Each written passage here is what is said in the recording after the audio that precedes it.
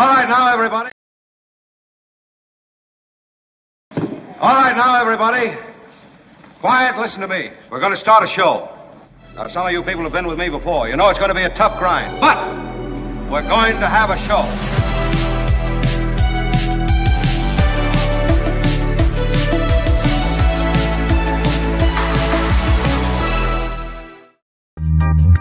What up, everybody? Good morning. Yeah. Winter is here, huh? Pretty crazy. Good to have everybody in the chat. People showed up on time. Everybody showed up on time but us. Yeah. We were talking about various things we wanted to show you. I look at the clock and I said, you know, guys, it's 10:02. We may want to start. What? That's what happens. What a crew. What a crew. Kim is here. Kim, how are you? Kim, how are you? Good morning. On a gray day. What's happening in Petaluma? Gray day in Petaluma. It's a little, I think it's going to rain. A little misty. Hey, have you heard from Joe Box yet on the delivery of your banner yet? Joe Box and Little Anthony. And now I have to get back to Joe Box. Oh, my So God. Joe Box and I are trading emails. Oh, wow. That's exciting. Joe Box and Who Little knew? Anthony. You made a pal. Yeah. You made an underworld pal. That's cool. He's nice, Joe Box. He does seem like a nice guy. And he bought the banner, which supports the show. Tony is here today. Thanks, Tony. And Tony is here. Albert, not here today. So, Tony, you got to do it all today, baby. You got it. It's all you, kid. Well, I'm sorry in advance. Well, Tony, what angered you? Oh, I love it. Because he's not feeling very well. He is playing hurt, and he's been playing hurt the last couple of days, actually. But today, I think he's, it is never good when one of our core players, has to suit up, even though he's a little under the weather. I tried to compliment him on his sexy voice, and he's like, actually, I'm sick. And then I felt really bad. Well, as long as you feel bad, Exactly. we're doing our job. Yeah, I feel exactly. bad. Thanks for smashing the like button, by the way. I know, it's kind of a weird thing to say. Believe me, it's the new media, and I have to ask you to hit the thumbs up. Smash it with your iron rod. Yeah, with your iron rod or whatever's handy. Hit the thumbs up. It does help us in the YouTube algorithms. I will go into some specific shout outs and thank yous for those of you who stepped up and supported the show. We'll do those. When are we doing them again, Tony? You're the boss on that. On timing on that. We'll do after news at 10:30, after news at 11, after news at 11:30 is where I kind of broke them up.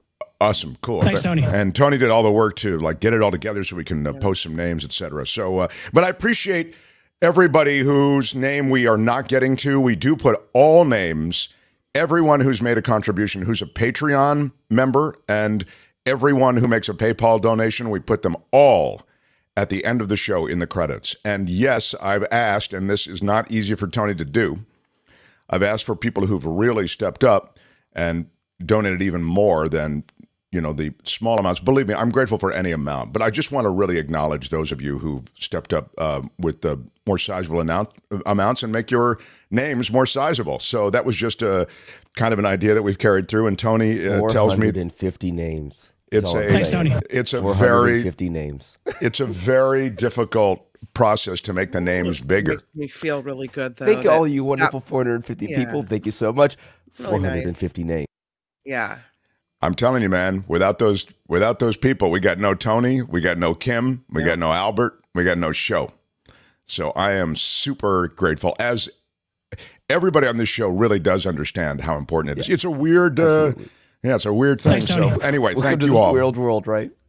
It is weird because we're used to being people who show up to a place and the ads are sold by an ad sales department, and those ads support the show. And completely separate from programming. Like Right. they are separate worlds. We don't even know what's happening with what ad breaks are, what spots are in there. That's not our problem. It's just That's exactly right. Yeah, Tony's exactly right. And we worry about content. As a matter of fact, when you see one of those ad guys coming down the hall, usually you do what you can to turn the other way. I'm ready. Get back in the studio. They're coming. Yes. It is true often. What you end up doing, and this, since that part of my life and our lives is over, Tony still has a foot in that world. We have, I think all of us have feet in that world on some level, but this is our real main project. the number of what they call spec spots that I had to do.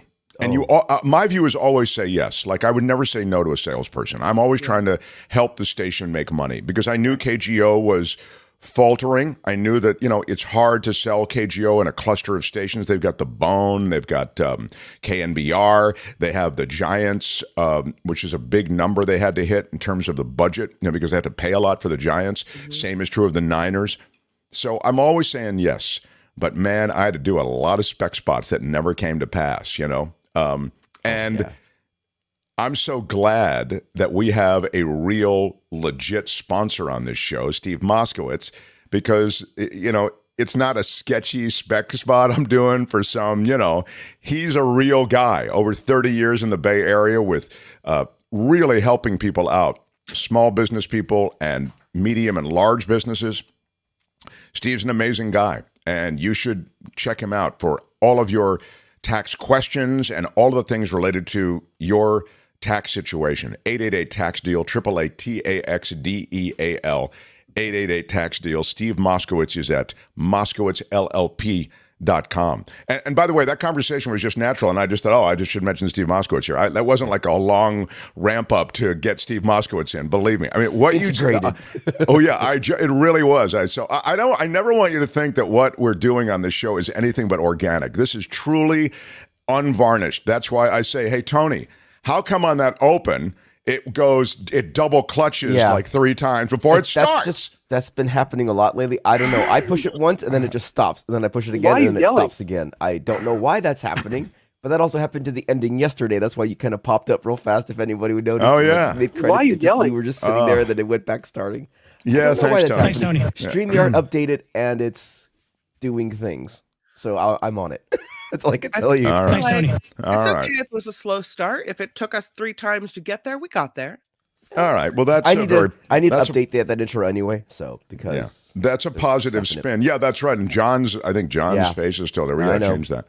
But anyway, so all of that still to come. Look, there are guests galore today. David Katz, the former U.S. Assistant District Attorney, is going to join us. He'll talk about the SCOTUS decision on Title 42 that involves immigration. That'll be in the 11 o'clock hour, just after 11 o'clock. As long as I'm talking about the 11 o'clock hour, Belinda should be here with, I say should be because I haven't heard from her, but I'm presuming she will be, with It's the Planet Stupid, news of the environment, news of the earth. And in the first hour, just after the bottom of the hour, Jefferson Graham, host of Photo Walks and Bay Area luminary. So many great California walks, so many Bay Area walks. The son of Jerry Graham, who used to do Bay Area backroads. Anyway, he'll be here. It's his year-end visit to the show, and he'll give you the 3 top photo tips, the 3 tips you need for taking good pictures. Jefferson will do that, and he'll also likely favor us with an Old Lang Syne. Doesn't he? He's a guitar virtuoso, so he'll probably yank the guitar off the wall and give us a little bit of that. In the meantime, yes, I'll get to Cosby, but I wanted to tell you that the COVID situation is in flux, I would say. I say that because we've discussed before that Chinese went from a zero COVID policy and essentially a total shutdown. And it's gone on for years now, right? And since the beginning of COVID. It's been violent at times, as you're aware. I mean, when people were moving about China, and of course the government is well aware of their whereabouts, they were literally pulled into situations where there were these COVID centers in effect. And they had to cool out in these COVID centers till, if they tested positive, till they tested negative. And now, with the COVID shutdown taking its toll on their economy and taking its toll on the people, I mean, there's really a rebellion going on in China, right? They're saying, hey, we've had enough of this. Yeah. Because COVID's not going away and our lives are going away. They are loosening restrictions. Which is shocking that people in China would stand up and start protesting anyway over this, and that it seems like someone was listening, Well, Kim's exactly right. I mean, you do it at great personal peril, right?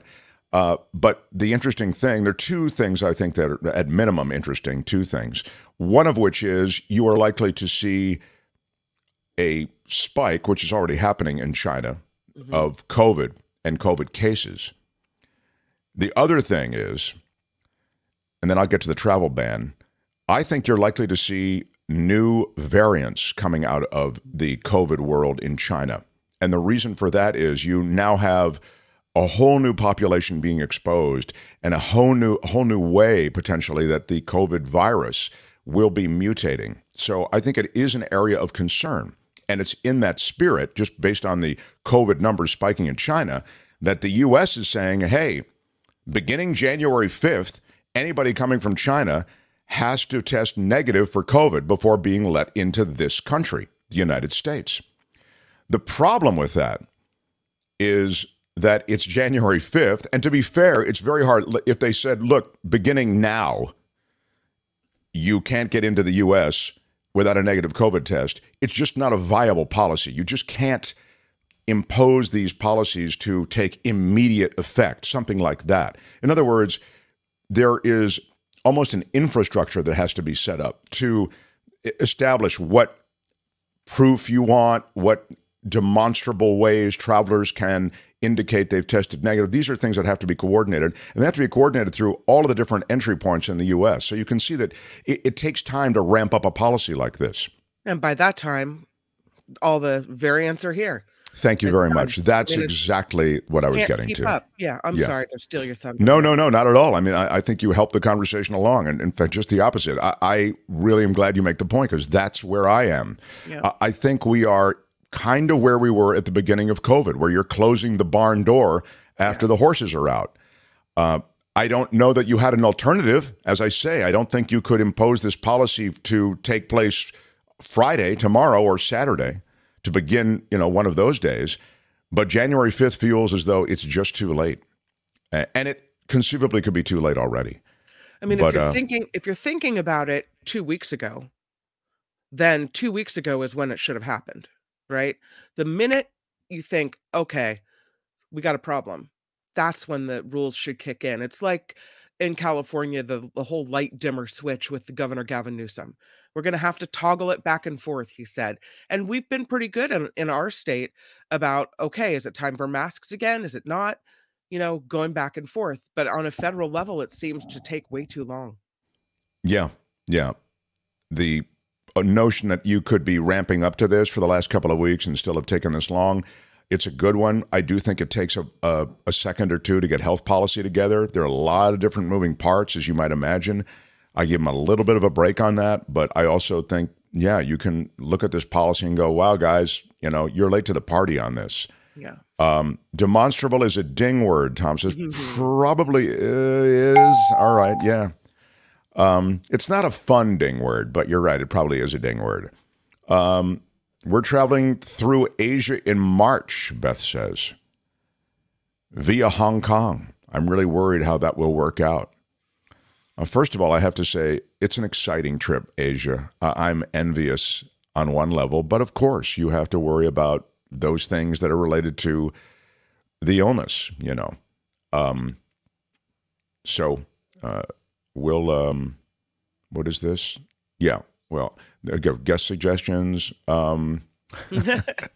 Gavin is good with any restrictions if it involves visits to the French Laundry. Yes. Well, there's that guy really will never get past that French Laundry thing. It's funny how, just like Cosby just won't get past that sexual assault thing. It just won't happen. You know what I mean? You want to reinvent yourself, Cos, but you just can't do it. It is the height of cojones that this guy wants to get back out on tour, He wants to begin touring again. Bill Cosby making this announcement. Let me give it to you here. All right. The Mark Thompson Show. Bill Cosby to begin touring again. Just over a year after he left prison following the overturning of that sexual assault conviction. There is so much fun to be had in this storytelling that I do, he said. Cosby was released in June of last year, 2021, after his sexual assault conviction was overturned. You remember why it was overturned? It wasn't overturned because he was cleared of having done these awful things to these women. No. In this case, it was a specific woman that was involved in the one case where he was found guilty. He was overturned because, as I recall, prosecutors had provided him certain guarantees that if he spoke in depositions about the incident, those things that he said about the incident that might incriminate him would not be used against him for future prosecution. And then they did use it against him. Isn't that essentially what happened, Kim? I think so. Yeah. Yeah. The actor is looking at the spring, summer of 2023 to start touring. Wow. It's going to be an exciting Bill Cosby tour, everybody. I know. So here's the question. Mm-hmm. Do you think it sells out? I think Do you think it's crickets? No, I think it probably sells out. I think he probably gets people. There are people, look, there are people who still haven't accepted that Liberace was gay. All right. I mean, there's always a core group, and America it's not just America. I mean, everywhere. People are people, and, he's got his fans. Hey, he was touring before they arrested him and tried him, Right. Remember, he has all the information was out there already. Yeah. Yeah. I mean, it's been out there for a while. Yeah. Cosby, 85, expressed his desire to go on tour next year during a surprise appearance on a TV show, I guess, or a radio show. It was a radio show, WGH Talk. He says, yes, because there's so much fun to be had in this storytelling that I do. Years ago, maybe 10 years ago, I found it was better to say it after I write it, he said.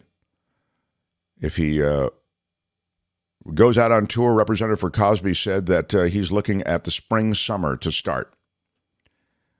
He left prison after his 2018 sexual assault conviction in Pennsylvania was overturned.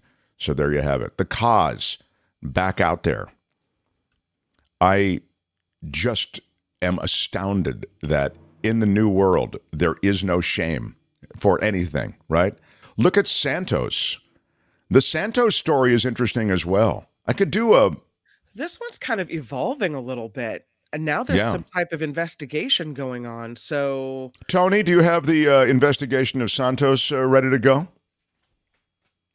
Ready-ish? Yeah. The thing I sent you? Okay. Thanks, Tony. Let's run a little bit of it. It's short, and you'll be able to get a sense of the overview anyway. This is the Santos situation, the guy who lied his way into a congressional seat in New York. Your pants are on fire. Now to a newly elected member of Congress who's admitted lying about a Wall Street career, a college degree, and other key parts of his background. He's now the focus of multiple investigations. His name is George Santos. He's a New York Republican, and he's scheduled to be sworn into the House next Tuesday. But a county prosecutor is now examining how Santos, who had a history of financial troubles, paid for his campaign. And the state attorney general's office is also looking into some of the revelations uncovered by the New York Times. At this point, the congressman-elect says he has no intention of stepping aside. A lot of swirling questions around him. Yeah, a lot of buzz about that this week. Yeah, nice job. Call me a liar. What are you calling me? Right, I'm calling you liar, pants. Liar. Your pants are on fire. Absolutely on fire. On fire, and he doesn't care. Yes, my that's pants the point, are on fire, and yet I'll carry on my merry way. It's fine. That's why I mentioned him in the context of Cosby. There is no shame, Nobody pay attention to the flames. Look away. It's just exactly right. It's a remarkable thing that Santos is so completely, head down, move forward.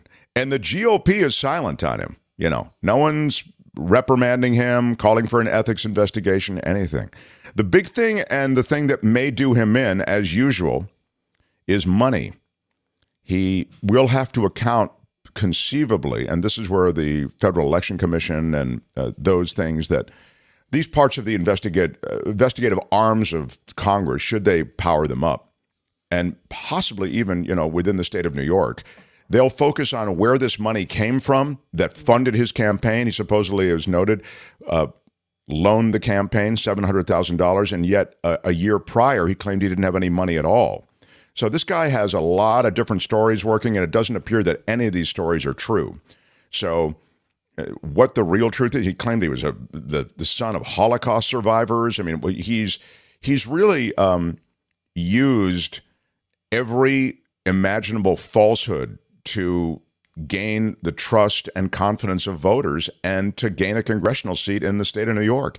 He'll be a powerful guy from the standpoint of leaders. And as I told you, and if you missed it, and David K. Johnson agreed with me, you'll remember, congressional seats typically don't get any journalistic vetting. Nobody checks anything on a congressional seat. You can say whatever you want when you're running for a congressional seat. Why? Because there's so many of them. Look at the state of New York. Look at how many races there are. And look how small the districts are. So the major papers and major journalism outfits don't really cover them because there are no clicks there. There are no viewers there. There's no interest there. It doesn't affect enough people. And then after the fact, something like this is revealed, and that's when it gets the attention. But the reason it doesn't get the attention initially is simply because there's not enough interest in the race. We didn't know George Santos's name before he won the seat. Then they flip Congress, the GOP, and now all of a sudden everybody's interested in who these guys are, Santos among them. So, also because local news is dead? Maybe. Local news of that sort that would uncover this kind of thing probably is dead. I don't know that it was ever around, you know. It takes real journalism with time, and that just isn't something that is in, you know, that's in short supply in most newsrooms. Time, right? Time and money. Discussion when you were on vacation with Jim Avila and Michael Schur about lazy journalism, about the way that Twitter and social media has changed journalism, and that it causes people not to dig, not to make those beat calls, you know, not to do all the old school things that, you know, we always have done, because the information's kind of, we think it's right at our fingertips. A search is good enough, right? Right, right. I also think that journalists, reporters, I'll say, are, because there really is still good journalism being done, but you have to look for it. And I mean, Politico does good stuff. I mean, ProPublica does great stuff. I mean, and so on. The Intercept does incredible stuff. And now The Intercept, their stuff is so good, they're being sued. That would be a good guest for us. Maybe we'll get one next week. They're being sued by Eric Prince. Eric Prince is the guy who was he essentially has the private army. Okay, so he, remember Blackwater? That is Eric Prince. It's now been renamed like 6 times. But Eric Prince is suing The Intercept, and he's part of a group suing The Intercept. And the reason they're suing them is because The Intercept does real journalism and has really revealed things about that entire world. Anyway, more on that another time. But to Kim's point, I think there's a lot of just basic reporter taking down whatever somebody says and then going with it. I mean, that's what happened in the case of Santos. They just went with whatever he said. So anyway, much more to come. We've got Jefferson Graham in the next half hour. I also want to talk about the atmospheric river and the weather that's moving into California. I'll touch on Southwest Airlines as well, and the fact that they may have to rethink their entire business model and their entire strategic aviation model moving forward as a result of what's being revealed from this storm. Then next hour, David Katz, he joins us top of the hour. We'll talk SCOTUS decision. We'll talk Mark Meadows destroying documents, and then it's the Planet Stupid as well. So much to come here. Smash the like button like a boss. The Mark Thompson Show. But how about it for Steve Moskowitz right now, everybody? What's up, Steve? I'm here. The year is winding down, and we're coming up to my favorite time of year, tax season. Oh, man. Nerd alert. Nerd alert. Tax season is our reward for that year's worth of planning, Mark. This is that's good. Investment, and then you get that check and say, you know, that $100 you invested, here's your $1 million. You say, hey, that's my reward. That sounds like a great conversation. Yeah. No, it is true, though, Steve. And you talk about the different ways in which the government can offer you opportunities. Yeah. And you certainly don't want to be paying more taxes than you have to. the big boys don't. Wealthy people don't. The big corporations don't. The people that do are the really hardworking small business. Here's a life of a typical small business owner. They drag home at night and think, should I get something to eat or should I go right to bed? They're exhausted. And the last thing they're thinking about is, well, let me get the books and go. They're not thinking about that. And you know what? They shouldn't have to. It's like you don't change. Most people don't change the oil in their own car. You have somebody do that for you. And our whole lives since Adam Smith and specialization of labor is, one person does one thing, one person does something else. I don't tell a dentist how to drill. I have no idea.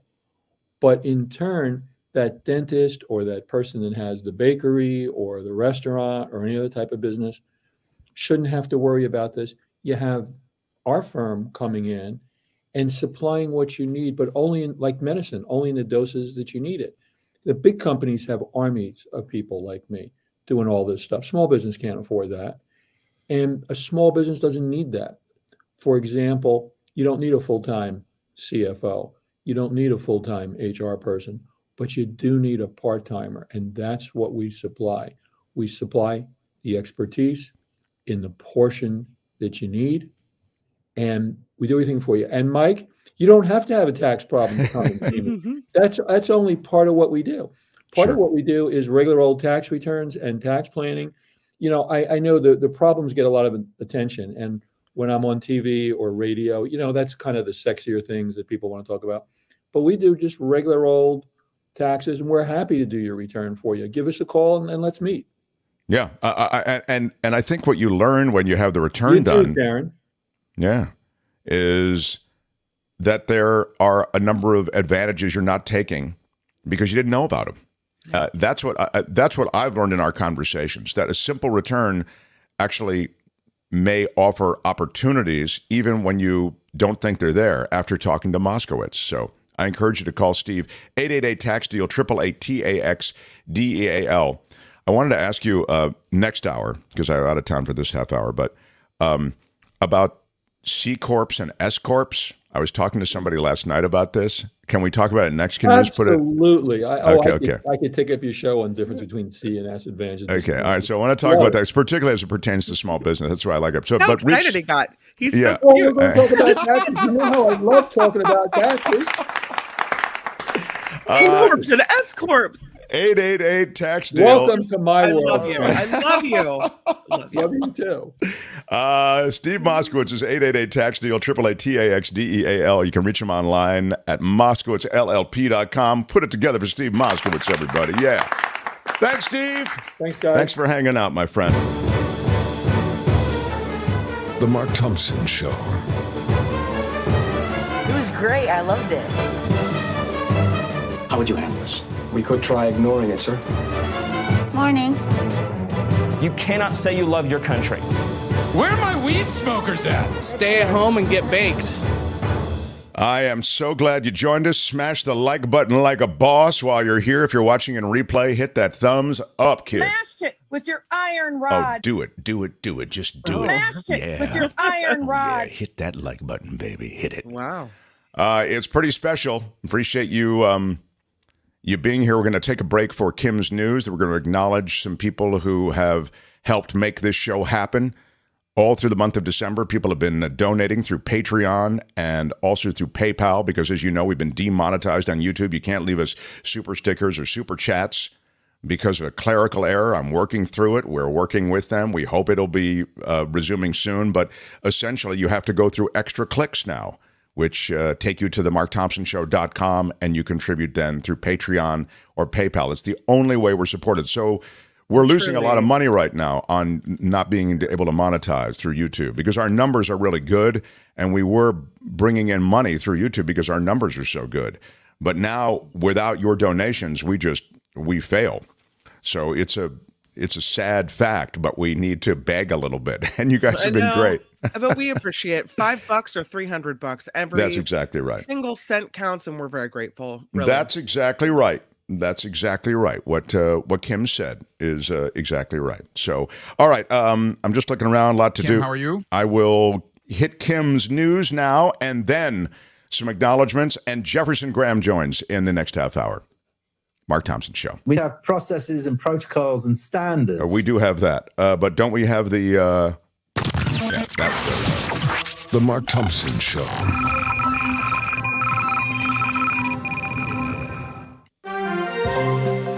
On the Mark Thompson Show, I'm Kim McAllister. This report sponsored by tax attorney Steve Moskowitz at 888 Tax Deal. Oh, God, it's happening again. It's another day of this. Travelers seeing thousands of flight cancellations today. FlightAware says more than 2,400 flights have been canceled, more than 1,600 delayed. Southwest has far and away the most canceled flights at more than 2,300, almost 6 in 10 of its scheduled flights. They say their schedule issues could be fixed by tomorrow. I'm not holding my breath. More than 15,000 flights have been canceled by the airline over the last week. Here's the young thug. There he is. Jury selection in the trial of an Atlanta rapper accused of being a street gang leader set to begin next week. 11 Alive, great name for a news organization, reports a lieutenant from Fulton County DA Fannie Willis's office appeared virtually in court this week and answered questions about the information she collected on Young Thug's gang activity. The 31-year-old rapper is facing RICO charges in Fulton County for his alleged role as the head of the street gang known as Young Slime Life, or YSL. It's more laws. Wasn't Young Slime Life seems like it's not a good name for a news organization. Like 11 Alive does work. 11 Alive. Young Slime Life. Ladies and gentlemen, the one and only Young Thug is here. Yeah, well, the one and only one here, unfortunately, is a courtroom. So, yeah. There are states and cities across America seeing new laws take effect in the new year. 27 states will see the minimum wage increase in 2023. Meanwhile, Maryland and Missouri will be the latest states to offer legalized recreational marijuana for adults over the age of 21. Where are my weed smokers at? There you go. Right. Yeah. An update on the story out of Buffalo, New York. Sad situation. The death toll now up to 37 in the city of Buffalo following this historic winter storm. Temperatures are on the rise there in western New York and across much of the U.S., bringing some relief to areas really crippled by this bone-chilling cold. But a powerful storm is picking up and expected to bring more rain, more snow, and flood risks to the western half of the country. And another update about what's going on in Ukraine as well. Today, officials in Ukraine say Russia just carried out one of its largest missile strikes since that war began. The attacks targeting Kyiv and other cities today used a combination of drones and cruise missiles to damage critical infrastructure. Several regions were left without power, including 40% of residents in Kyiv alone. A lot of people out there looking for a job. More Americans filing for unemployment. The Labor Department says claims for the week that ended December 24th increased to 225,000. That's compared to last week's number of 216,000.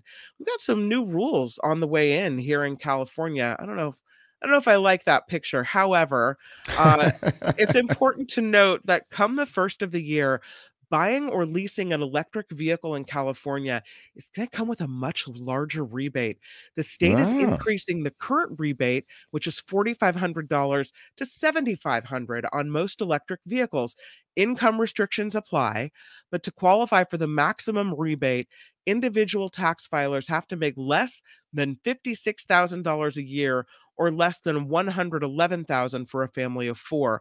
A federal rebate of up to $7,500 may also apply. So things are changing in the electric vehicle front. Stan Lee, yes, Marvel gearing up to release a Disney Plus documentary about Stan Lee. There he is with all of his friends. Lee is most well known for creating Marvel characters like Spider-Man, Iron Man, Captain America, the Hulk, the list goes on.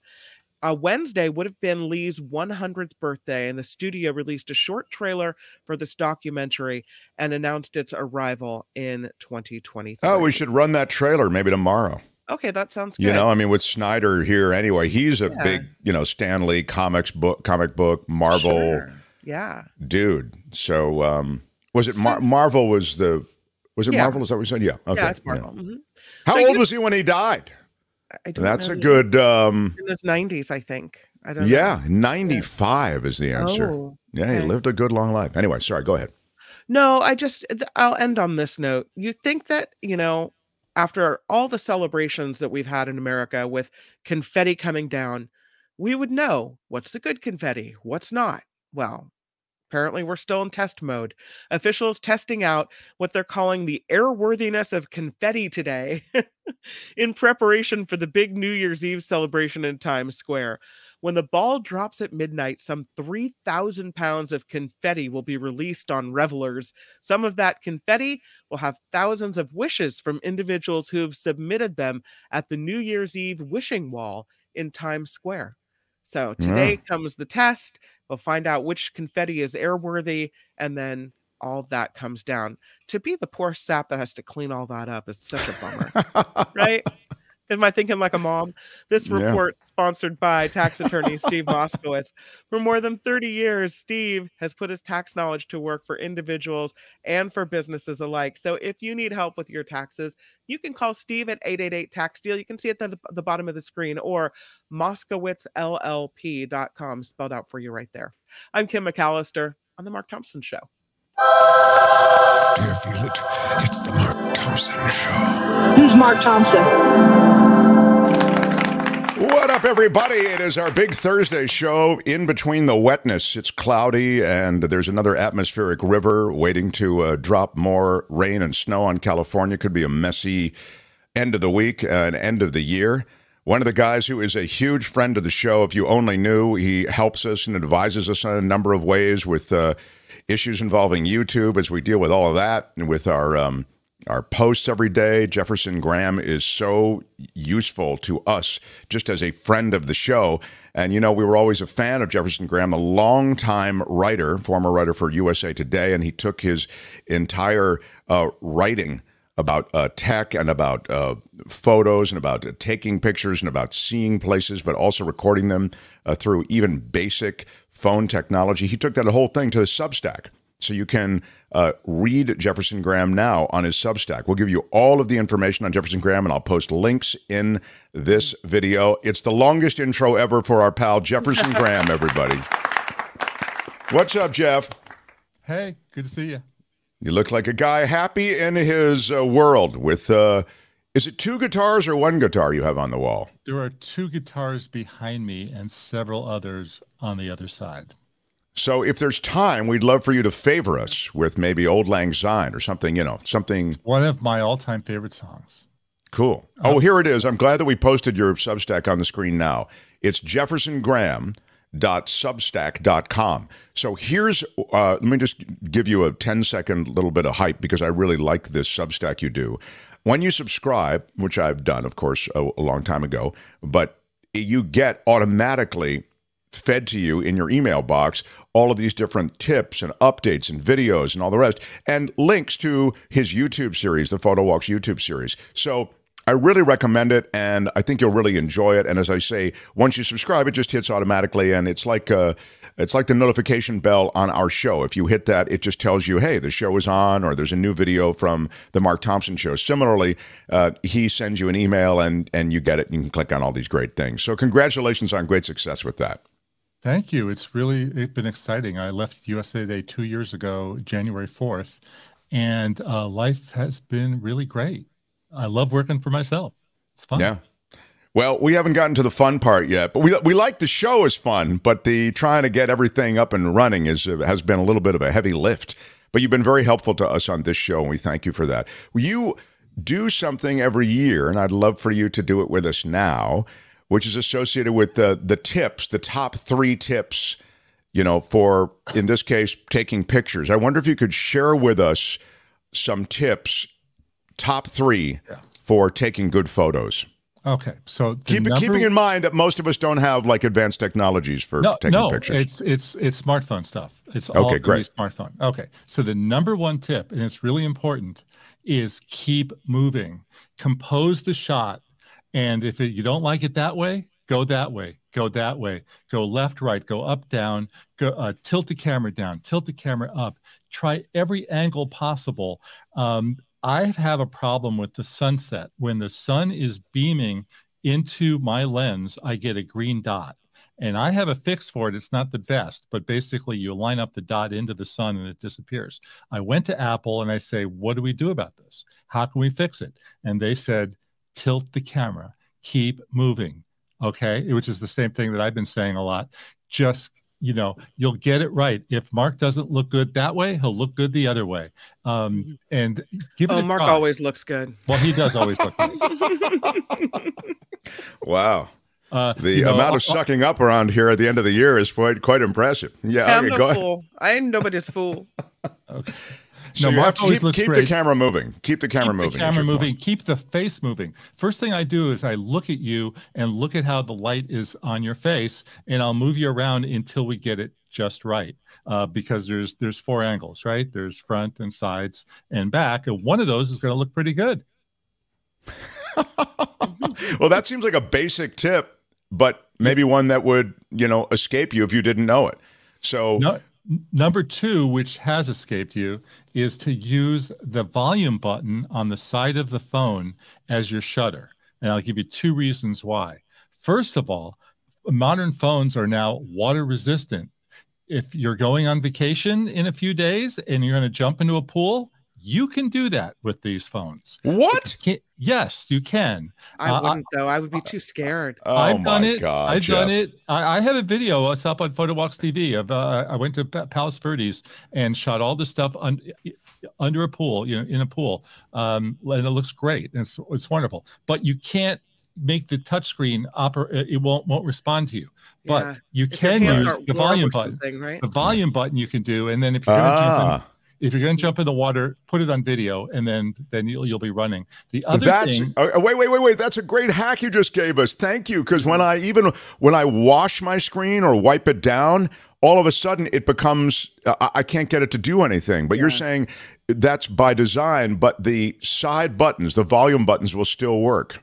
Yes. Can they be used at all? So let me just. I'm sorry, I'm a little bit slow. Okay. So when you jump into the pool, which again, I'm with Kim, kind of like a little bit risky, but all right. When you're around that kind of environment and the water's on the front of the lens, what does the volume button do? What do they do in terms of taking a picture? Or sorry, go ahead. It snaps the shutter.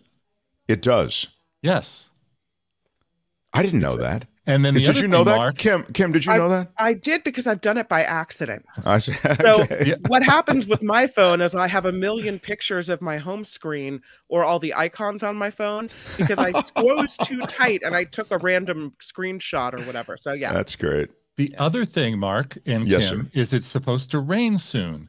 There's nothing cooler than rain shots in Los Angeles and San Francisco and all over the place. The first thing, if you're out early in the morning, you'll get the reflections, the colorful reflections on the city streets, and it looks amazing. And our phones are water resistant, and you could just run around town taking pictures on your phone and use the shutter button. The other thing the shutter button will do, the volume button, is it goes into burst mode.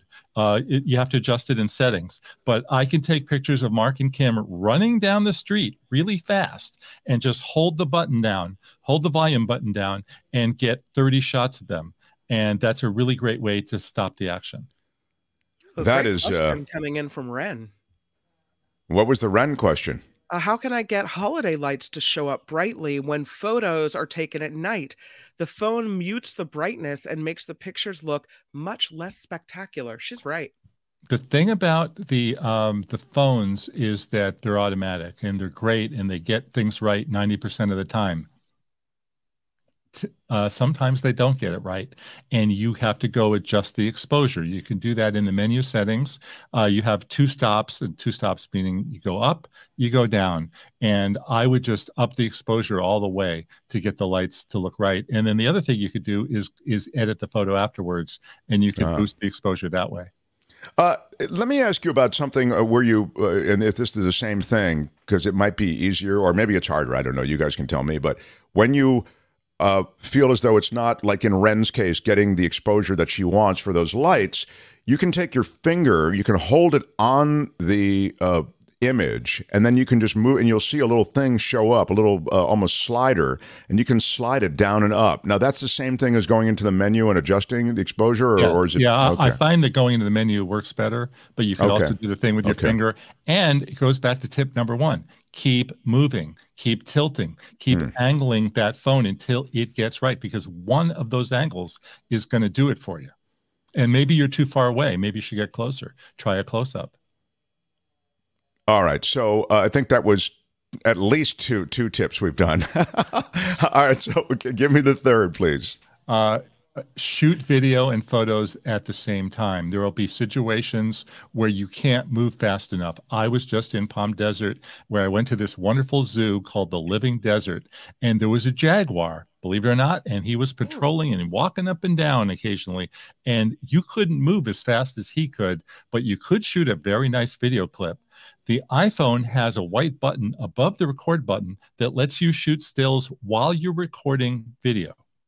And I believe something like that's on the Galaxy, though I couldn't find it this morning, but I will find it, I promise. And then if you don't do it that way, you could always do a still frame, a screenshot of the video later. So 2 weeks ago, they had fireworks in Manhattan Beach where I live, and it was just too hard to keep on trying to get the photo right. Just let the video roll, which is really cool, and then get a still frame from that. What do you guys think? No, I think that's such a great hack. That's such a, so straightforward. You're right. And I also love, sorry to interrupt, Kim, but I was just going to say, I love that you can do that after the fact too, because oftentimes you go, gosh, I don't want to screw the image up by, hitting this thing or hitting that thing. So you can always do it after the fact, and you can still frame it afterward. Yeah, just be sure to go into edit. When you edit the photo, there'll be borders that get applied to the screenshot. Take them out in the editing by hitting the crop tool. Oh, okay. That's good. What did you have, Kim? Sorry. I was going to say 2 things about that. First of all, that's why I switched from a Google Pixel to this iPhone, because of that feature, because I take a lot of videos and pictures at kids events, plays and things. And sometimes I really want to video it, but I don't want to stop the video to take a picture. So to have that capability has been really, really good for me. I use it a lot. Yeah, I think is it your daughter is in Mary Poppins? It's over now, but yeah, she was. Okay. Wow, look at you, Jefferson Graham, knowing the knowledge. Impressive. I would be video first. I would want to get the entire number and some stills. And so it's either bring 2 phones or do it the way that I mentioned today, right? Yeah. This is really good stuff, but I can't let you really, and I don't know if you're seeing the chat at all, but you'll see it if you go back and look. Everybody is trying what you're doing right now. Your suggestions are being implemented immediately. Yeah. And they're all really excited about it. So thank you for providing these. By the way, for New Year's Eve pictures, not that you have to be, and I think the weather's going to be kind of funky for New Year's Eve anyway, but that you have to be at a party or gathering, but just to, for New Year's Eve or birthdays or whatever, or just, around with a friend and you want to take a picture.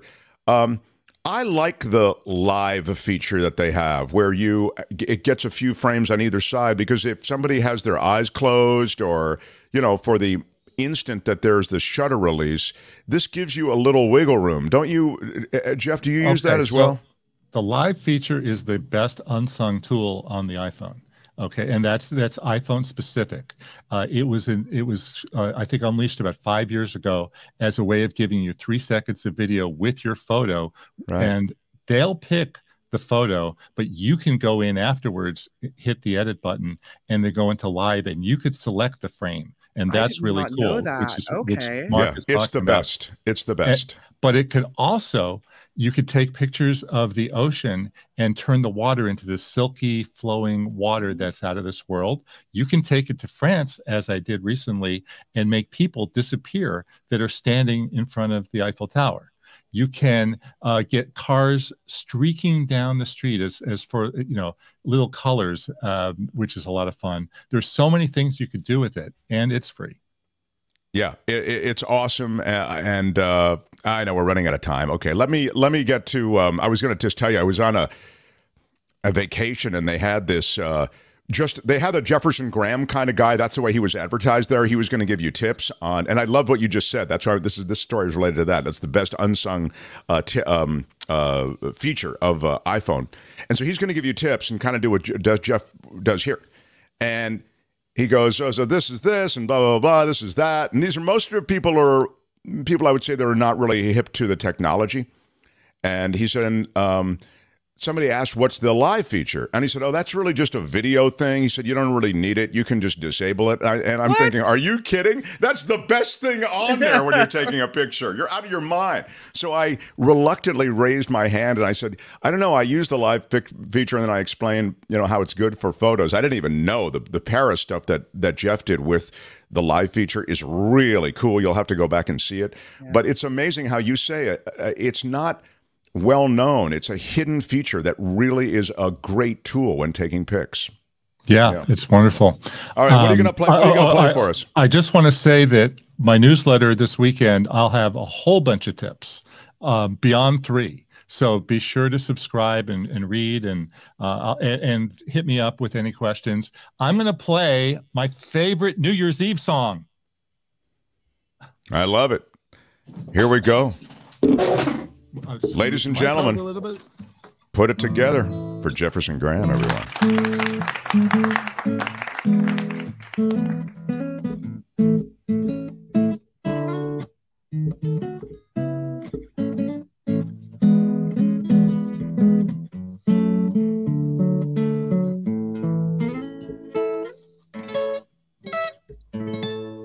Come on, Jefferson Graham. Love it. Good stuff. Thank you. See Jefferson Graham. Yeah, Happy New Year to you, my friend. Thanks for being such a great friend to this show. We appreciate it very much. Yeah. Love your visits and love the information. You're really someone who always elevates the show, so I appreciate you being here. Thanks, Jefferson Graham. Thanks, buddy. All right. Jefferson Graham, everybody. The Mark Thompson Show. It's all happening. How about it, Tony? We got time for some shout-outs? What do you think? Thanks, Tony. Yeah? Sure. No? Sure, we Ready can to go? also... How would you want to do it? Actually, let's move... We'll move it to... We'll do it at 11:30, sorry, and 11:50 at the end of the show. Let's do that. Okay, 11:30 so we'll just do and 11. it after the news here. We'll just kind of push the 10:30s to 11 is what we'll do. Okay, good. 10:30 all right. to 11:50. Got it. No problem. All right. So not derail the whole show because people actually want to see the show and stuff. So. Okay, that'll work. I don't know if you saw this story out of the East Bay, but I really like it in Concord. Concord, for those who are not in the Bay Area, it's a suburban community in the East Bay, right? Is that a fair way to characterize it? Absolutely. There's a woman with a rare genetic disease, and she was she was facing deportation under the last administration. She, under the new administration now, with President Biden, will be protected. In fact, he signed a law yesterday allowing her to continue treatments that she can only get in this country. Isabel Bueso is her name. She's 27. And this bill, H.R. 785, allows her and her parents to remain legally in the country. I should show you a picture of her, only I didn't think ahead to do that. So she's in a wheelchair. She travels in a wheelchair, and she's, wheelchair bound. Mm-hmm. And this genetic disorder is permanent. And so she's doing the work of getting therapy in this country to make her life manageable. She came to the U.S. from Guatemala for treatment. It was part of a medical trial. It's called Maroto-Lamy syndrome. It's a rare enzyme disorder that prevents cells from breaking down and processing sugars, apparently. And the joint abnormalities that result from this have left her, in this state. And she's graduated summa cum laude from Cal State, East Bay. Wow. Yeah. So she's done a lot with her life, is the point. And she says there are no words to express our feelings and gratitude for giving us the opportunity to create a solid future in this country. I hope that more people can get the relief like I did, and that this will inspire others to know that there are members of Congress who can help them. again, under the last administration, she was really looking at deportation, but now she will be in this country, which is, so it's really kind of good news. I mean, that's a life or death. Like, if she's not here, she's not alive. That's it. That's exactly right. Cigarette use in America during the pandemic. Cigarette use in America. Oh. Did more people smoke or did fewer people smoke during the pandemic? Cigarette use in America, up or down? I ask you, Kim.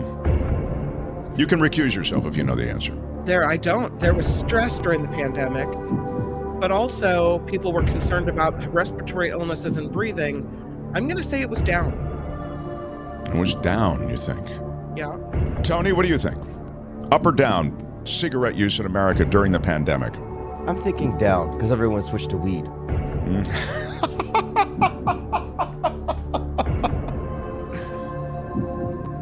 The answer indeed is down. That's right. Well done. Cigarette use in America dropped 20% during the pandemic.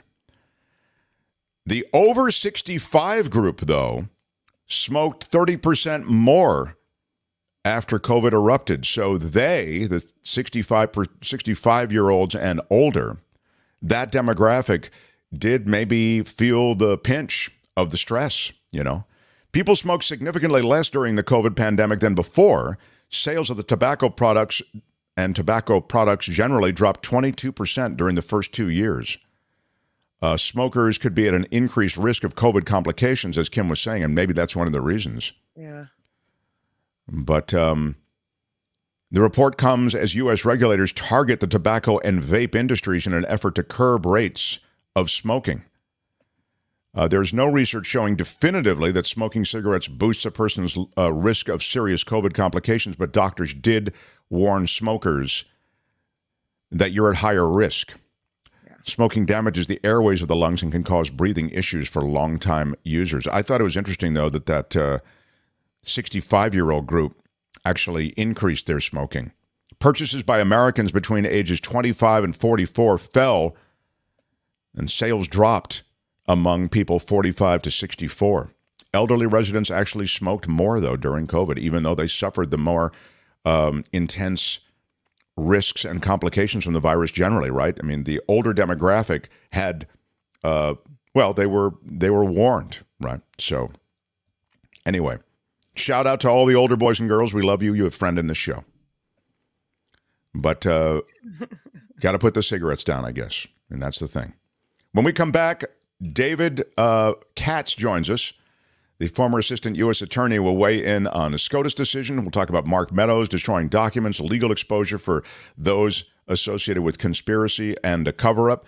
Meantime, smash the like button like a boss. Smash it with your iron rod. Hit the thumbs up and show us a little love. We will also ask you to go to Patreon and PayPal through our main website, themarkthompsonshow.com, and make a donation of any sort. And at the end of the show, we post everybody's name who has made a donation because we're so grateful. It's how we do it now because we've been demonetized. So for the moment, we have to ask you to do that. themarkthompsonshow.com. Much to do, full hour ahead as we continue. Mark Thompson Show. The Mark Thompson Show.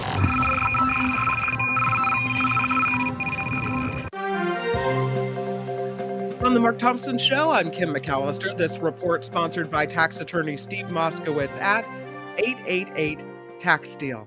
There he is, former President Trump, gloating now about the House January 6th committee's decision to withdraw its subpoena of him.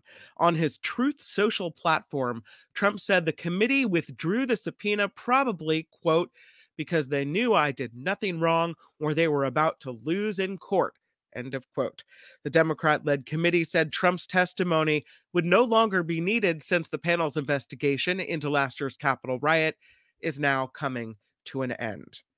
It's guns. A deal for potential $180 million arms sale to Taiwan is being approved by the Biden administration. The State Department says the deal includes the sale of anti-tank mine-laying systems and related equipment as well. This comes as China is increasingly asserting territorial claims over Taiwan. Here comes round 2, more Bay Area storms on the way. After a brief break from the wet weather, another round of incoming storms could dump the heaviest rains on the North Bay Mountains and the coastal regions. Areas north of San Francisco could see 4 to 6 inches of rainfall today through New Year's Eve. More precipitation is forecast January 2nd through the 4th, so we are not done with all of this. Get rid of the picture. That's where my pictures end this time around, but sorry, that's all I had time to do. But San Franciscans are being encouraged to take part in the city's annual Christmas tree recycling program. Residents can place clean, unflocked trees on the curb the night before scheduled collection days, January 2nd through the 13th. This is the 36th year the Bay Area household Christmas trees will be turned into useful mulch. The metaverse is off to an ominous start after virtual reality headset sales shrank in 2022.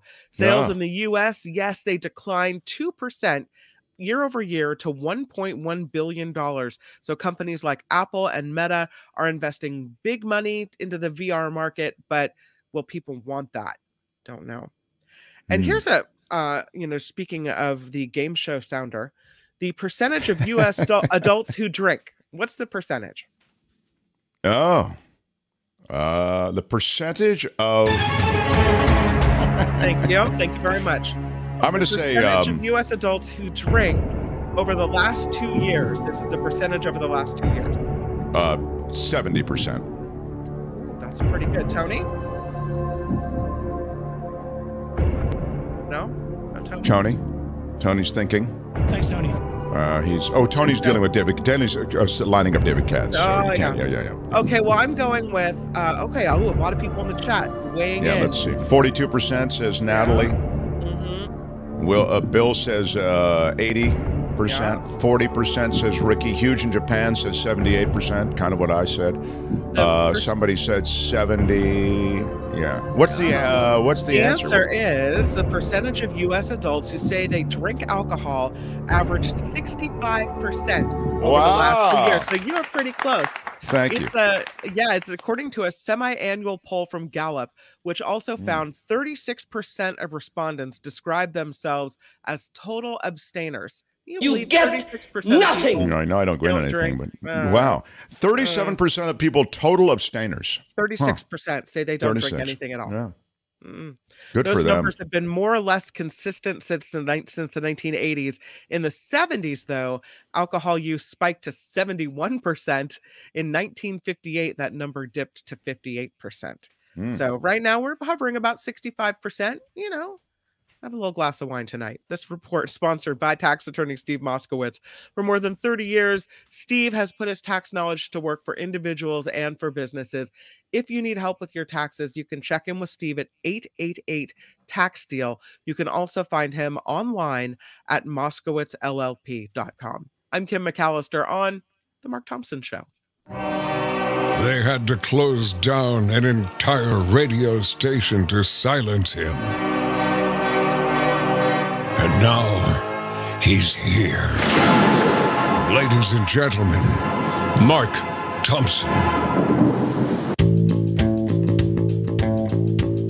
Do you feel it? It's the Mark Thompson Show.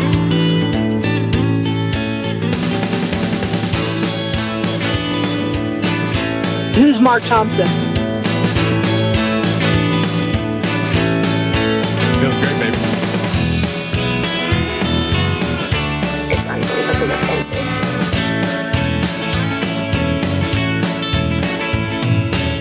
Ralph Nader just sent me a book. Did he send you one too? What he's got going here is a situation. Put up your pants, my man. Pull up those pants.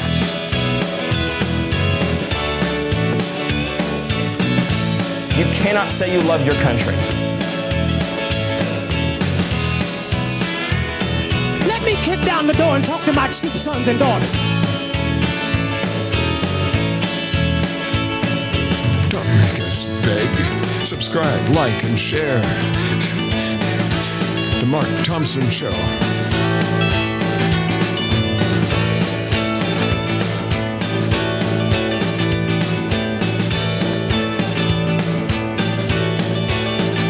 Why are you yelling?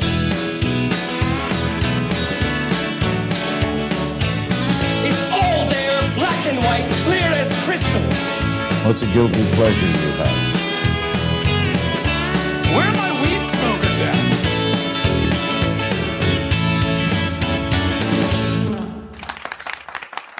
What up, everybody? It is the Thursday show. We're excited you're here. Thank you for smashing the like button. And if you're watching or listening on YouTube, Smash it with your iron smash rod. it like a boss. We want to bring in a guy now who is the Tony. That's what we're doing now, right? We're bringing in David. Don't we have to thank the people? Well, I'm asking Tony because Tony is watching the. What do we do, Tony? Tony, you decide. Thanks, Tony. Yeah. Let's just push tomorrow. We do this thing. Get David's here. Let's do David now. Okay, that's good. Tony is stepping up to the producer role because Albert is away today. Thanks, Tony. Yeah, he is really doing the job. So now, without any further delay, then we go to a guy who is the assistant U.S. attorney and gives us the real lowdown on everything legal and law related. Breakdown on the courts, breakdown on SCOTUS, breakdown on obstruction of justice, and all the things that we've now sort of have to become quasi conversant with. How about it for David Katz, everyone? Yeah. David, you look good. And this, if you're a gambling man, you might have bet against this connection being so good, but you look terrific, my friend. Well, it's great to be with all of you. Yeah. David sounds great, too. All right. So there's so much to get to, and I'll let you lead us to what you feel are some of the major legal landmarks of the last week or so. I know there was a major SCOTUS ruling. I know there is the Meadows destruction of documents. I mean, I think that that would suggest a clear obstruction of justice, although I also see maybe a way that they could wriggle away with it, saying that he wasn't destroying the originals, he was destroying copies or whatever. Take us where you want, and then even if there's time, George Santos and the lies he told, and now that there may actually be ways to legally hold him to account for some of these lies he told on the congressional stump. Well, let's take him up with any questions that you have or that your viewers and listeners have.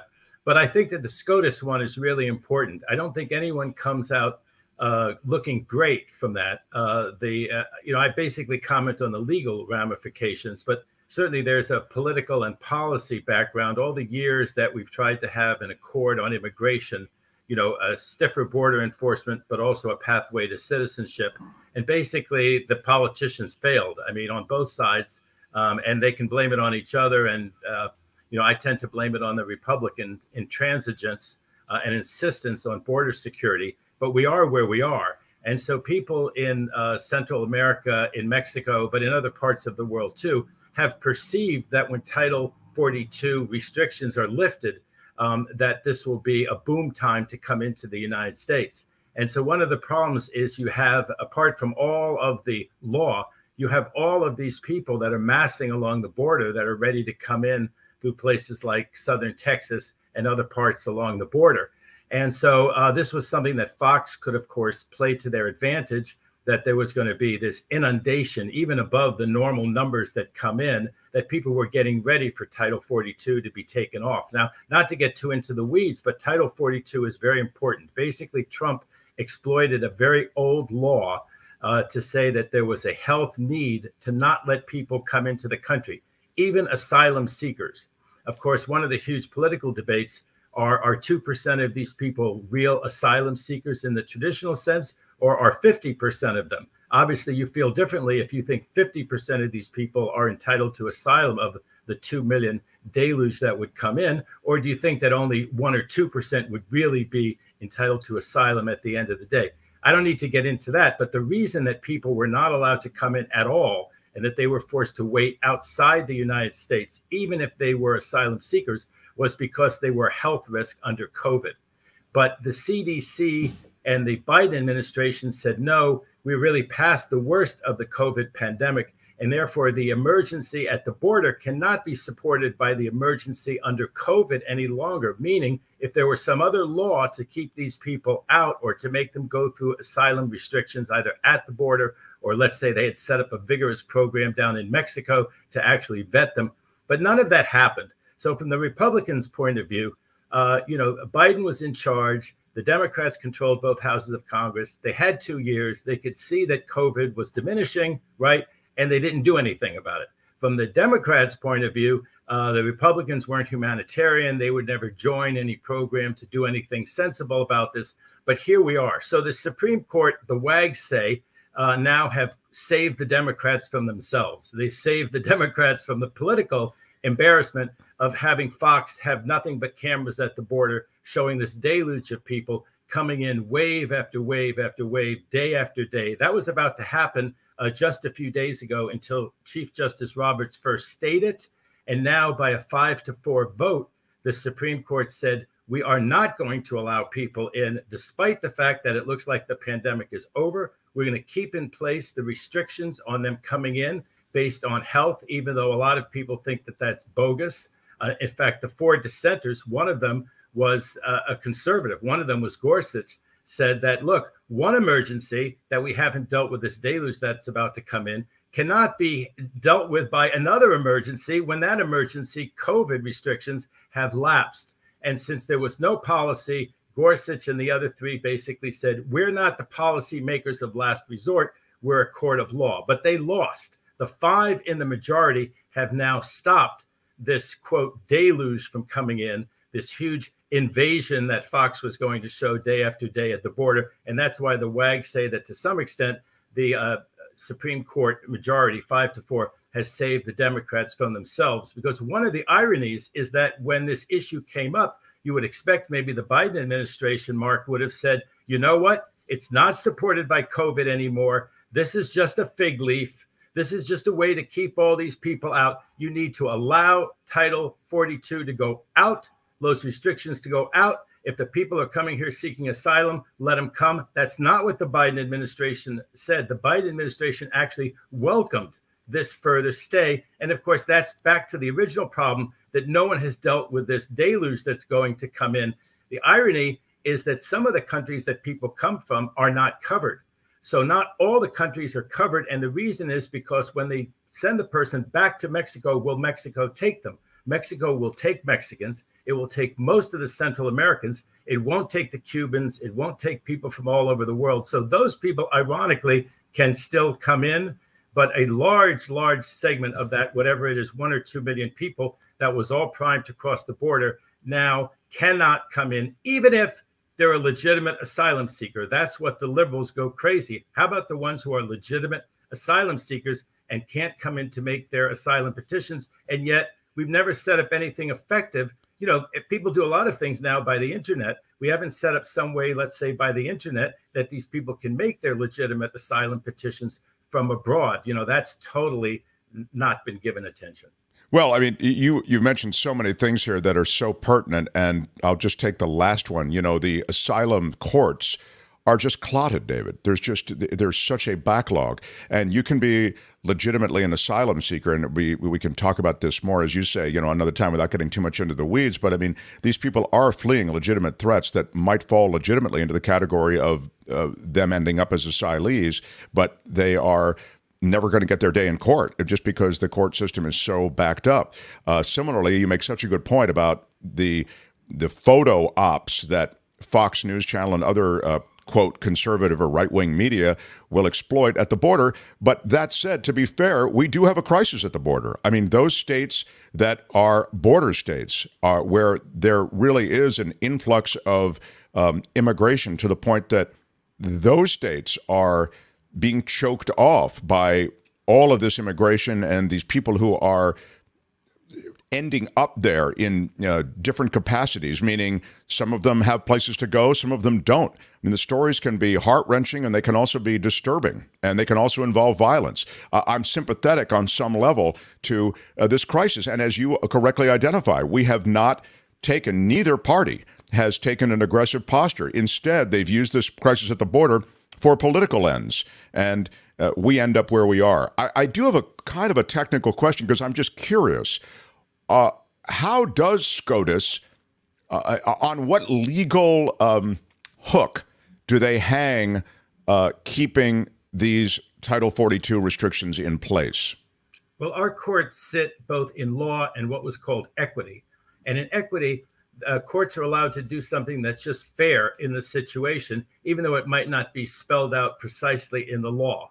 So the Supreme Court also sits as a court of equity. And when you're going to issue an injunction or a stay, you have to look at the likely merits. In other words, what side's going to win and what side's going to lose.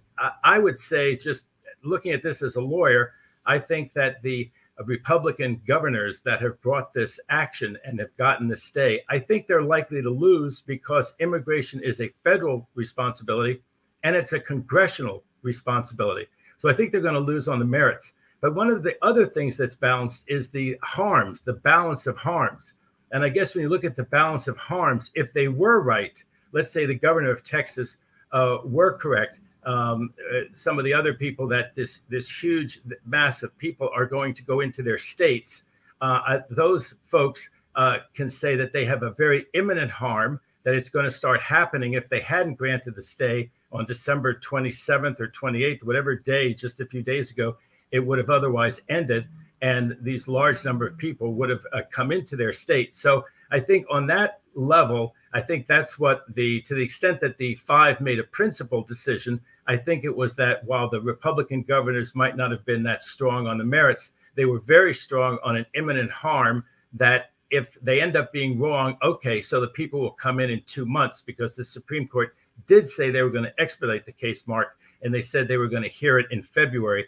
And as I say, the Biden administration did not go down kicking and screaming, no stay, take it off right away, let the people come in. Title 42 is just a fig leaf at this point. There's really no health emergency. That's what I think the liberals would have wanted them to say, but it's not what the Biden administration actually said. And of course, that's because of the tension between the left and the more moderate wing of the Democratic Party and how they feel about immigration, public interest from one side, and of course the humanitarian thing that nobody wants to minimize.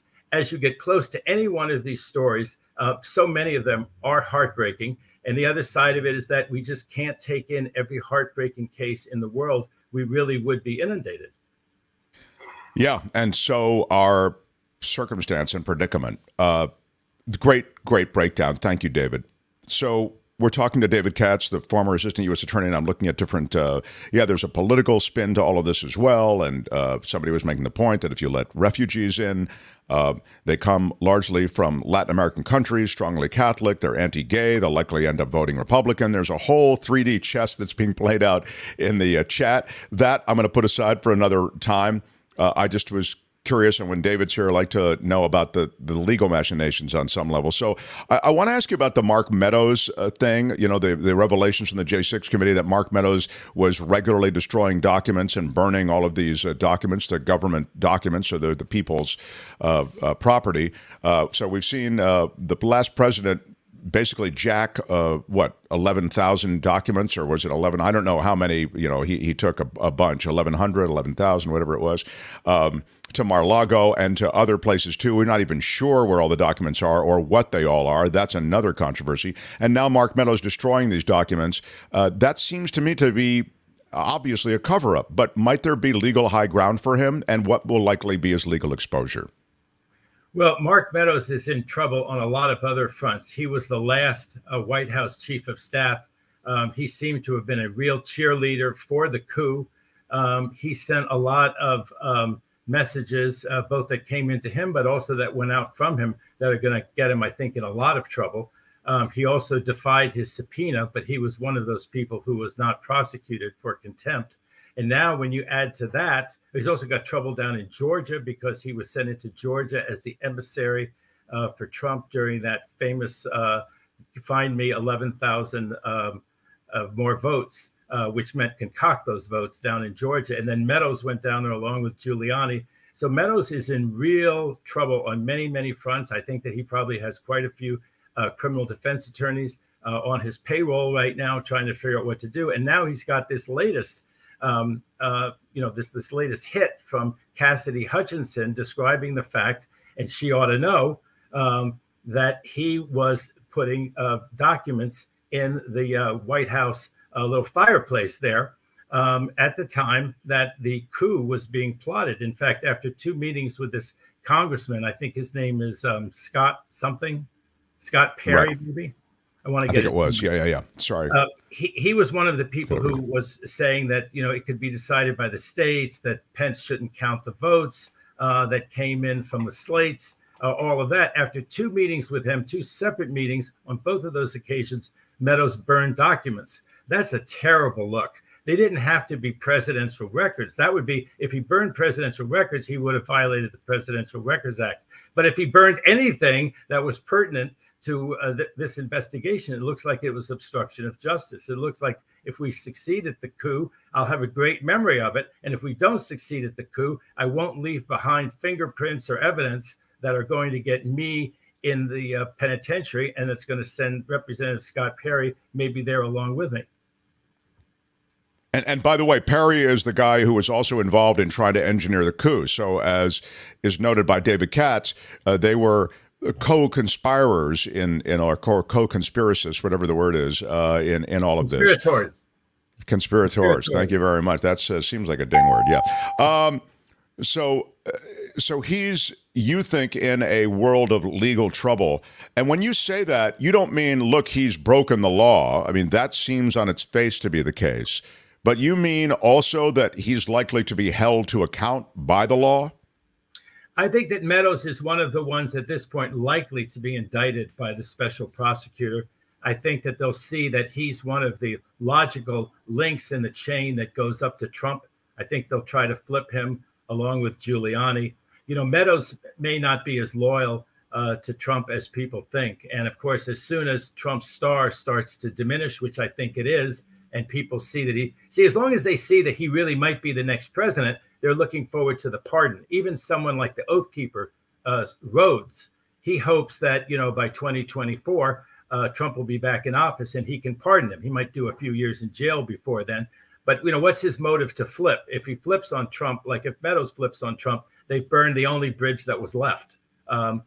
As long as Trump's around and has the pardon power, Mark, right? They figure, okay, that's my ace in the hole. But I think that is becoming less and less of a possibility. I don't see somebody like, let's say, DeSantis. DeSantis won't owe them anything. It's got to be Trump himself to win, to give them the pardon, I'm pretty sure. And I think that they're beginning to realize, I'm a criminal defense attorney now. I do a lot of federal cases. It is a powerful thing when the feds say that you're a target and they go after you with the FBI agents or IRS agents or both of them in the same case, which is what I have often. And, I try to present the best defense I can, and hopefully the facts and the law are on my side, and I try to develop what I can.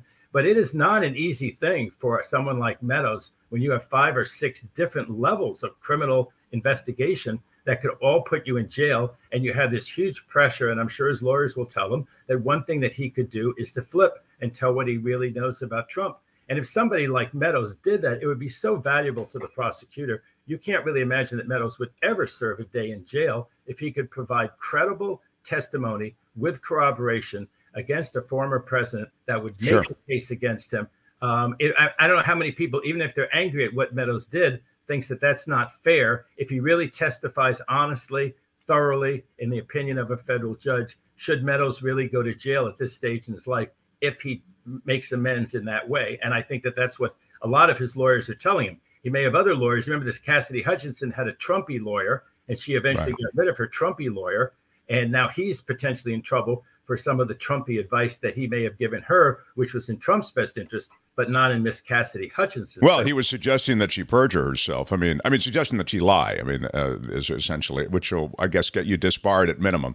I want to put the Santos thing aside till we visit next week. But I love this conversation. As usual, David, you broke down the SCOTUS decision so well and this Meadows exposure. Such a treasure to have you. I really appreciate you being part of things. We inherited you from Pat Thurston, and it was her best gift to us for this past year. Thank you. Happy New Year, and we'll talk next week. Happy New Year to you and everyone else on your show, and great to be with you, Mark. All right. David Katz, everybody. Yeah.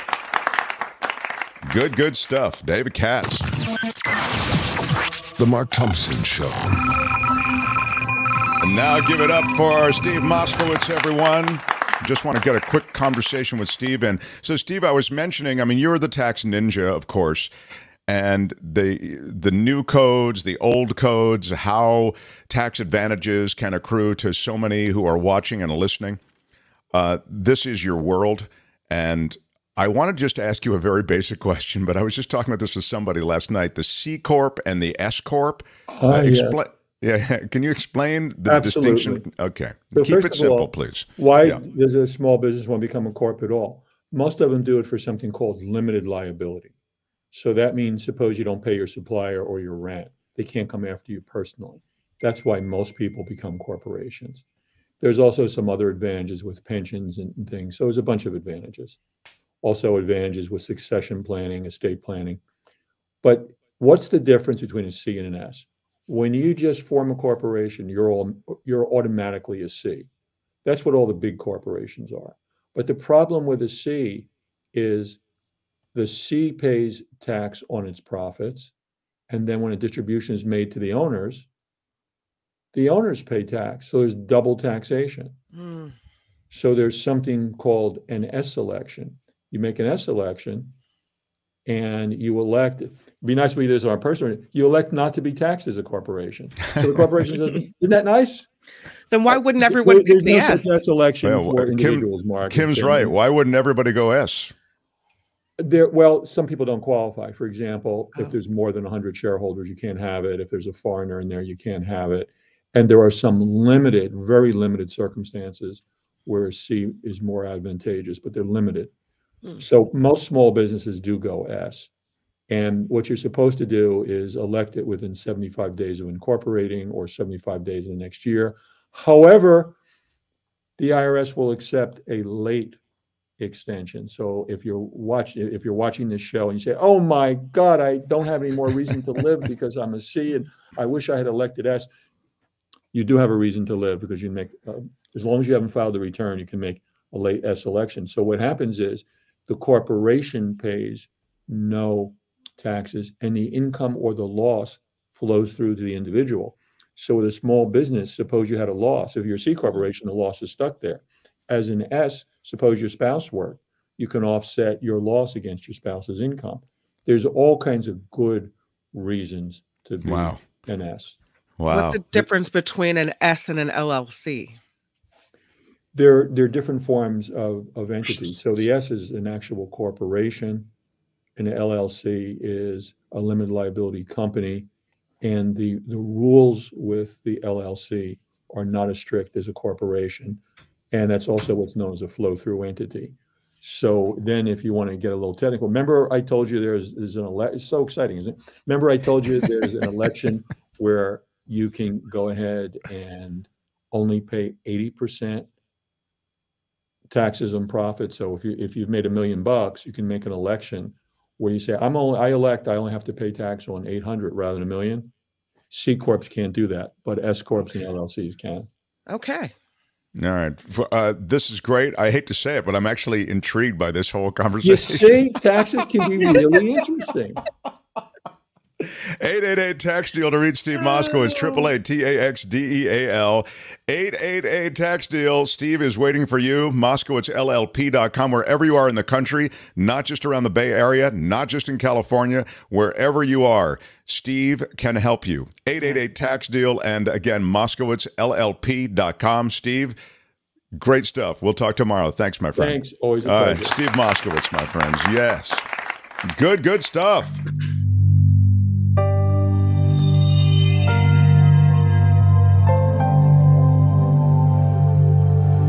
Sad news. Yeah, sad news about Pele dying. You know, Pele is probably the greatest soccer player to ever grace the game. Brazilian king of football, won a record 3 World Cups. Yeah. He passes away at 82. The standard bearer of, quote, the beautiful game, as he called it, had undergone treatment for colon cancer since 2021. He'd been hospitalized for the last month with multiple ailments. Widely regarded as one of football's greatest players, Pele spent nearly 2 decades enchanting fans and dazzling opponents, they say. As the game's most prolific scorer with Brazilian club Santos and the Brazil national team, look at him there. And I have to say, as now football, soccer has become so very popular in America, as we knew it would, as generations changed. This guy made it even on the radar in America back when we were kids. Incredible. Yeah. So sad loss, but Pele has passed away at 82. So we have to call an audible here. Belinda is waiting. Mm-hmm. We have shout-outs to do, although we could bump them to tomorrow, I think Tony might want to say to do that. All right, let's just we can bump shout-outs to tomorrow. Yeah, so we haven't hit news yet, and we haven't hit news, and we have Belinda waiting too. But I think we should do I think we should do Turbo News. Can we do that, Kim? Turbo News. Yep. Turbo News. We'll do a quick newscast. And then I do want to talk to Belinda. It's Thursdays, and we do It's the Planet Stupid. So smash the like button for everything that's happened today. David Katz and all the good information from Jefferson Graham. Smash it with your iron rod. You get it, and everything else in between. And we'll take a quick break for news, and then on to Belinda. And it's the Planet Stupid. Thanks for being here. Okay, it's the Mark Thompson Show. The Mark Thompson Show. It was great. I loved it. How would you handle this? We could try ignoring it, sir. Morning. You cannot say you love your country. Where are my weed smokers at? Stay at home and get baked. On the Mark Thompson Show, I'm Kim McAllister. This report sponsored by tax attorney Steve Moskowitz at 888-TAX-DEAL. And of course, Mark just mentioned it, but international soccer star Pele is dead at the age of 82. He died in Brazil after being hospitalized with cancer. Pele, considered by many to be the greatest soccer player in history, claiming more than 1,000 goals. The forward won his first World Cup at age 17 and would do so 2 more times, the only player with such a trophy count. New Yorkers are calling on Congress to investigate Congressman-elect George Santos after admitting he embellished his resume. Embellished? More like liar, liar, you're fired on the sign there. Community members and leaders banded together in front of the Nassau County Courthouse earlier today, including Democrat Robert Zimmerman, who ran against Santos in his congressional district. Rally attendees could be seen holding signs that read, "Do not reward a liar, and you should repent, not represent." Earlier this week, Santos admitted to lying about his education, his employment, and his religious background, but he says he has no intentions to step away from Congress. Elon Musk, Tesla CEO, telling employees, don't be too bothered by all this stock market craziness. Tesla shares down almost 70% for the year, on their way to the worst month, quarter, and year in the electric car company's history. In a company-wide email yesterday, Musk told staffers, long-term, he believes very much Tesla will be the most valuable company on Earth. And speaking of tech and Musk, NASA is using a SpaceX Crew Dragon capsule as a backup to get some International Space Station crew members home. A Russian Soyuz capsule docked with the station sprung a coolant leak earlier this month. That was supposed to bring back 2 cosmonauts and 1 American astronaut at the beginning of the year. But again, it sprung a leak. So now they may have to use the SpaceX Dragon. What? Bit of a training mishap. No fun. A veteran New Orleans cop apparently needs some more training with his gun. The officer accidentally shot himself in the leg where he's an instructor. At the training academy is where this happened, where he's an instructor. The officer, who has not been named, was rushed to the hospital. A spokesman for the department didn't say what exactly happened, but did say this whole thing is under investigation. How happy is he that he wasn't named? Oh, God. How embarrassing. I mean, I think maybe a reassignment is in order. Yeah. George Clooney, U2, Gladys Knight among the artists recognized at this year's Kennedy Center Honors, the 45th annual awards presented last night in D.C. Remind me to tell you about my Kennedy Center Honors trip. Well, not today. Yes, okay. I do. I was at the Kennedy Center Honors, and I was the date of somebody famous. Oh, was it? I know. I can't wait to share it, but I'll do it. Khan? I'll have to do it tomorrow. This report sponsored by tax attorney Steve Moskowitz.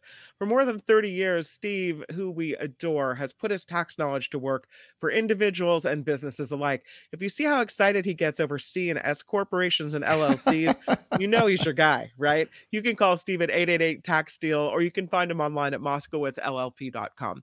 I'm Kim McAllister on The Mark Thompson Show. The planet Earth. Some call me nature. I am very passionate about the planet Earth. A living, breathing planet capable of sustaining whatever life forms we see fit to deposit on it. Spock, judging by the pollution content of the atmosphere, I believe we have arrived. It's the planet stupid. No, it's the planet stupid. It might be the planet stupid, but it's definitely the planet stupid. It is our segment with Belinda Waymouth. Welcome, Belinda. Good morning. How is everybody? Good morning. Hey, everybody's pretty well. Yeah, I think we're all doing okay. Right, Kim? You're doing okay. How are you? Yeah, all's well over here. Belinda, share with us what the hell is going on. We're in the world is in a desperate scramble for energy in Europe, as you know, with the winter having arrived and with Russian supplies of natural gas limited. There is a scramble to produce energy, and I'm seeing that Germany, for example, is continuing to phase out nuclear, but then you're getting now real pushback on the other side saying, wait, you can't phase out nuclear as planned anymore because look at the crisis we're dealing with energy. I see this energy issue increasingly taking center stage through the winter. Yeah, the energy issue is huge.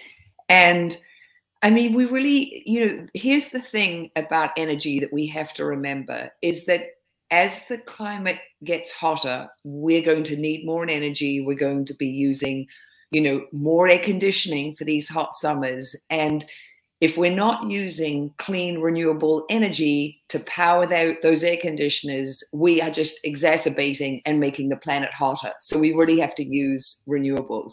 Well, it's a great point. I don't exacerbating. Thank you, it's a ding word. But the point I wanted to make to what you've just said is Germany, for example, is burning the most dirty coal, if not the most. I mean, maybe the second most dirty coal. To fill in the gap on nuclear. That's why the Germany conversation about taking nuclear plants offline has become so reanimated. Because if you really care about the environment, they're saying, well, then why are you burning all this coal? This doesn't make any sense. You're going to take the nukes offline, but you're going to burn the dirty coal. You see it. Yeah, no, it should be the other way around. And as you know, I'm not a big fan of nuclear, but here's the thing. Nuclear is, not putting CO2 into the atmosphere. Dirty coal is. And the other horrible thing that's happening in Europe is that, they want to burn wood in power plants. Well, don't be burning something where carbon is sequestered, in wood and then putting more CO2 into the atmosphere. And, as you know, here in California, we just had Biden step in and, give $1 billion to the Diablo Canyon power plant here, our last remaining nuclear power plant in California and Newsom was all for it, rather than it being retired in 2025. It's like, no, we need to keep it going till 2030. And the thing about Diablo, it provides 8% of California's electricity, but 17% of our, renewable clean energy. So nuclear, if it's already existing, yes, I sort of, can't believe I'm saying it, but yeah, it has to be part of the picture because it's not putting CO2 emissions into the atmosphere. And that's what we have to be concentrated on. All right. So that's that. What else do you have for us today?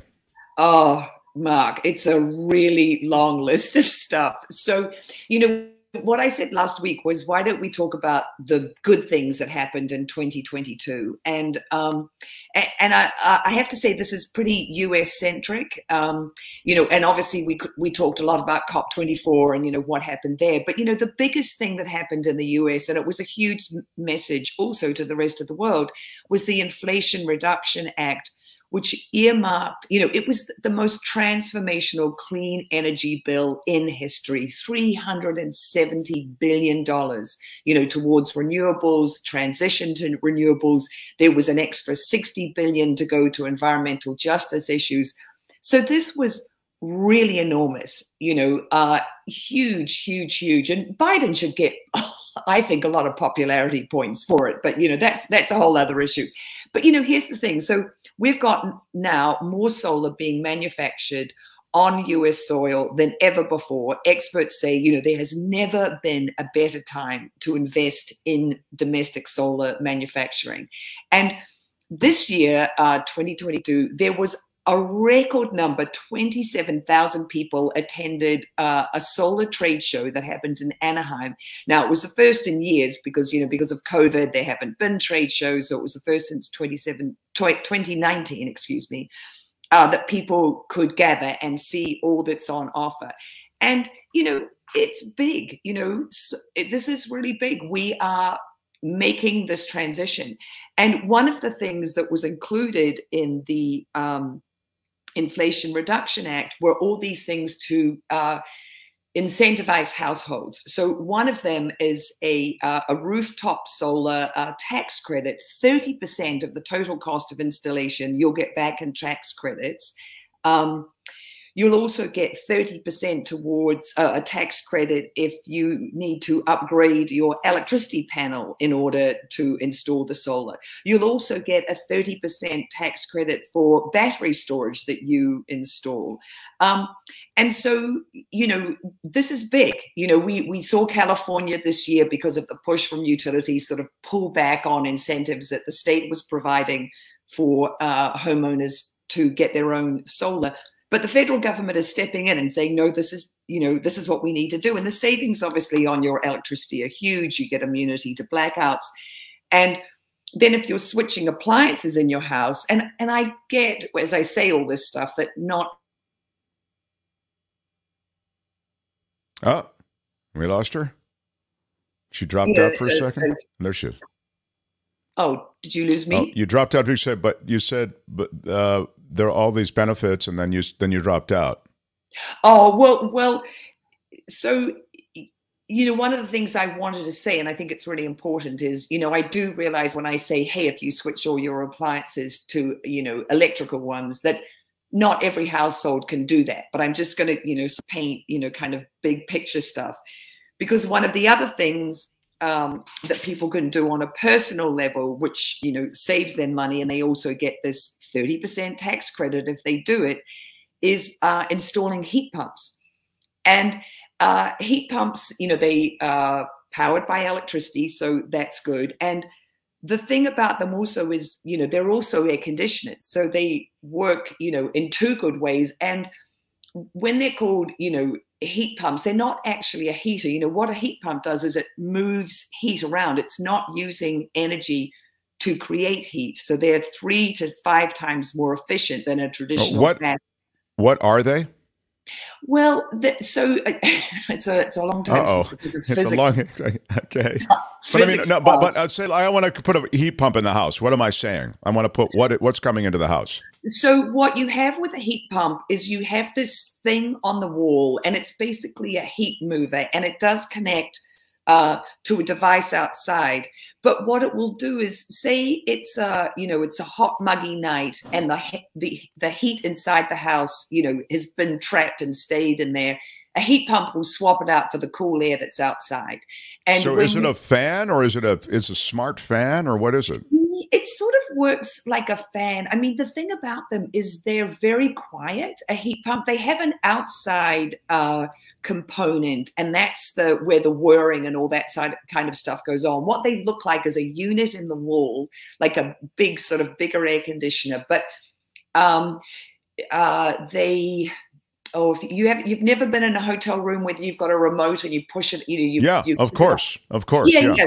So the little vents on it open, and then it starts, if the room is too hot, it will, it'll start moving that hot air out and replacing the cold air outside. I don't know. I knew you'd ask me the actual workings of them. I know that. Well, I just didn't know what a heat, when you say, these heat pumps are great and you get the credit, I'm thinking, I don't know what it is. So I don't know. I just thought we should start there. Yeah. Okay. Yeah. No, absolutely. Well, it looks like an air conditioner, but it's not doing what an air conditioner does. What it's doing is it's moving the hot air masses around and replacing them with cold if it's too hot inside, and then vice versa, using a lot less energy. So they're pretty amazing, because one of the things with heating, so if you change to a heat pump, you can save up to $1,200 on heating bills a year. And they are stopping 1 to 8 metric tons of carbon going up into the atmosphere every year. And just for comparison, if you go vegan, you save 1 metric ton of carbon. But if you go heat pump, you can save up to 8. Wow. So they're pretty major. And of course, there's a lot of misinformation out there. People are saying, heat pumps don't work in cold temperatures, blah, blah, blah. You have to get someone who's really reputable and knowledgeable if you are going to install a heat pump. But one of the things they can do in cold temperatures, I just read this, they can heat a home even if it's minus 31 degrees Fahrenheit outside. So, yeah, they are. Oh, I have to look into them myself. I mean, I don't know. It seems like that might be. We have listeners and viewers in cold weather states as well, so it might be the thing. But we're a hot weather state in California, so it might be appropriate here as well. We only have another minute or two, a couple of minutes. So I just want to keep you moving. I want to talk about heat pumps. They seem sexy and cool, but I got to get you to the rest of the list. Yeah. No, there's so many things. So a study just came out, which I thought was pretty cool, saying that if there are climate warnings on a fast food menu, customers are 23% less likely to order the beef if it says beside the beef, hey, this, is going to contribute to climate change if you eat this, beef hamburger. And customers are 10% more likely to opt for chicken or fish when those items are marked as climate friendly. So I think that, consumer choices and knowledge, I think all those things are on the rise. And then we've got this, huge, all these, millennials and Gen Zers, they came out to vote. We had, almost a third of 18 to 29-year-olds who cast ballots in 2022. And they're very concerned about the climate. And they're the people who are reading these menus and going, oh, hey, maybe I'm not going to have a regular hamburger. Maybe I'll have an Impossible burger, because of the effect that it has on the climate. So I think those things are good. I think that's a really good point, too, because you may think those of you watching and those of us who I know, all my friends, they wouldn't give a damn about something on the menu, but, they're going to order their steak or whatever, no matter what. But Gen Zs and millennials probably a little more sensitive to that and to the effects on the environment. It's interesting. I don't know what restaurants will put that in a menu, but that said, still that information, just in general, those generations may be more sensitive to it. Go ahead. Yeah. No, and the other thing also was that they were energized to come out and vote, which I think is really amazing, because the fact that, Democrats held on to the Senate, that's another big thing that happened for the environment. I mean, I know that, Democrats lost the House, and that's big, but I feel like, we'll be able to, or the Democrats will be able to sort of hold the line, as far as environmental things go, hopefully. We've still got Joe Manchin trying to get his dirty deal through, but, he keeps on trying to hide it in these other bills, and all these environmental groups are really aware of it. So they keep stopping him. So I think having young voters out there is amazing. And I've got to say, real kudos to our firefighters and to what happened in California in 2022. So in 2022, yes, we did lose 350,000 acres to fires. But in 2020 and 2021, it was 1 million plus and 4 million plus acres that burned. And this year, because of forest thinning and controlled burns, they were able to really minimize the amount of acreage that was lost to forest fires. And I think that's really big because this stuff is happening, Mark. I mean, you know me, I want to paint the rosiest picture I can, for the planet. But we are going to have, the drought's going to continue, the fires are going to continue, but we're getting smarter. And I think that's a really important thing to focus on. And one last thing I want to say is, everybody, even though it's been raining, conserving water is super important because hydropower is also a renewable energy source. And as our rivers, the Colorado dries up more, that'll be less hydropower. So conserving water is still super important. You've said some things that have provoked conversation in the chat. I will put it aside until your next visit, which will be next week. I will note in the chat, all of you who are talking about eating beef and geothermal pumps and other things related to energy conservation, etc. I'll put it all aside, but I will note it. I'll go back and I will note in the chat, so don't worry. I'll bring these things up with Belinda. Maybe you want to take a look at it as well in replay, Belinda, because these are, I think, oftentimes sensible things we talk about. But even as you yourself, and when you started this conversation, said, well, look, I'm sensitive to environmental issues, but I'm also sensitive to the needs right now and not taking the nuclear plants offline, for example, in Germany, to replace the gap with dirty coal burning. So there's a give and take, and there are certain realities and practicalities and logistics that have to be respected right now. So I love these conversations because they do take a certain ideal and we try to apply it to the situation and make it practical. So I think that's one of the virtues of this conversation that we have weekly. We have to wrap up. I want to thank you. It's been a great year. I love that this year brought you good health, and I'm counting on the next year doing similarly and our regular weekly visits continuing. So appreciate you being here. Belinda Waymouth, everybody. Belinda. Thank you so much, and happy New Year to everybody. Happy New Year indeed. And yeah, we love our Belinda Waymouth. Good stuff. I had a close for It's the Planet Stupid. Now I can't find it. Driving me crazy. I don't know. Tony, I blame you because you're in the because you're already sick. So, I'm fill-in guy. It's fine.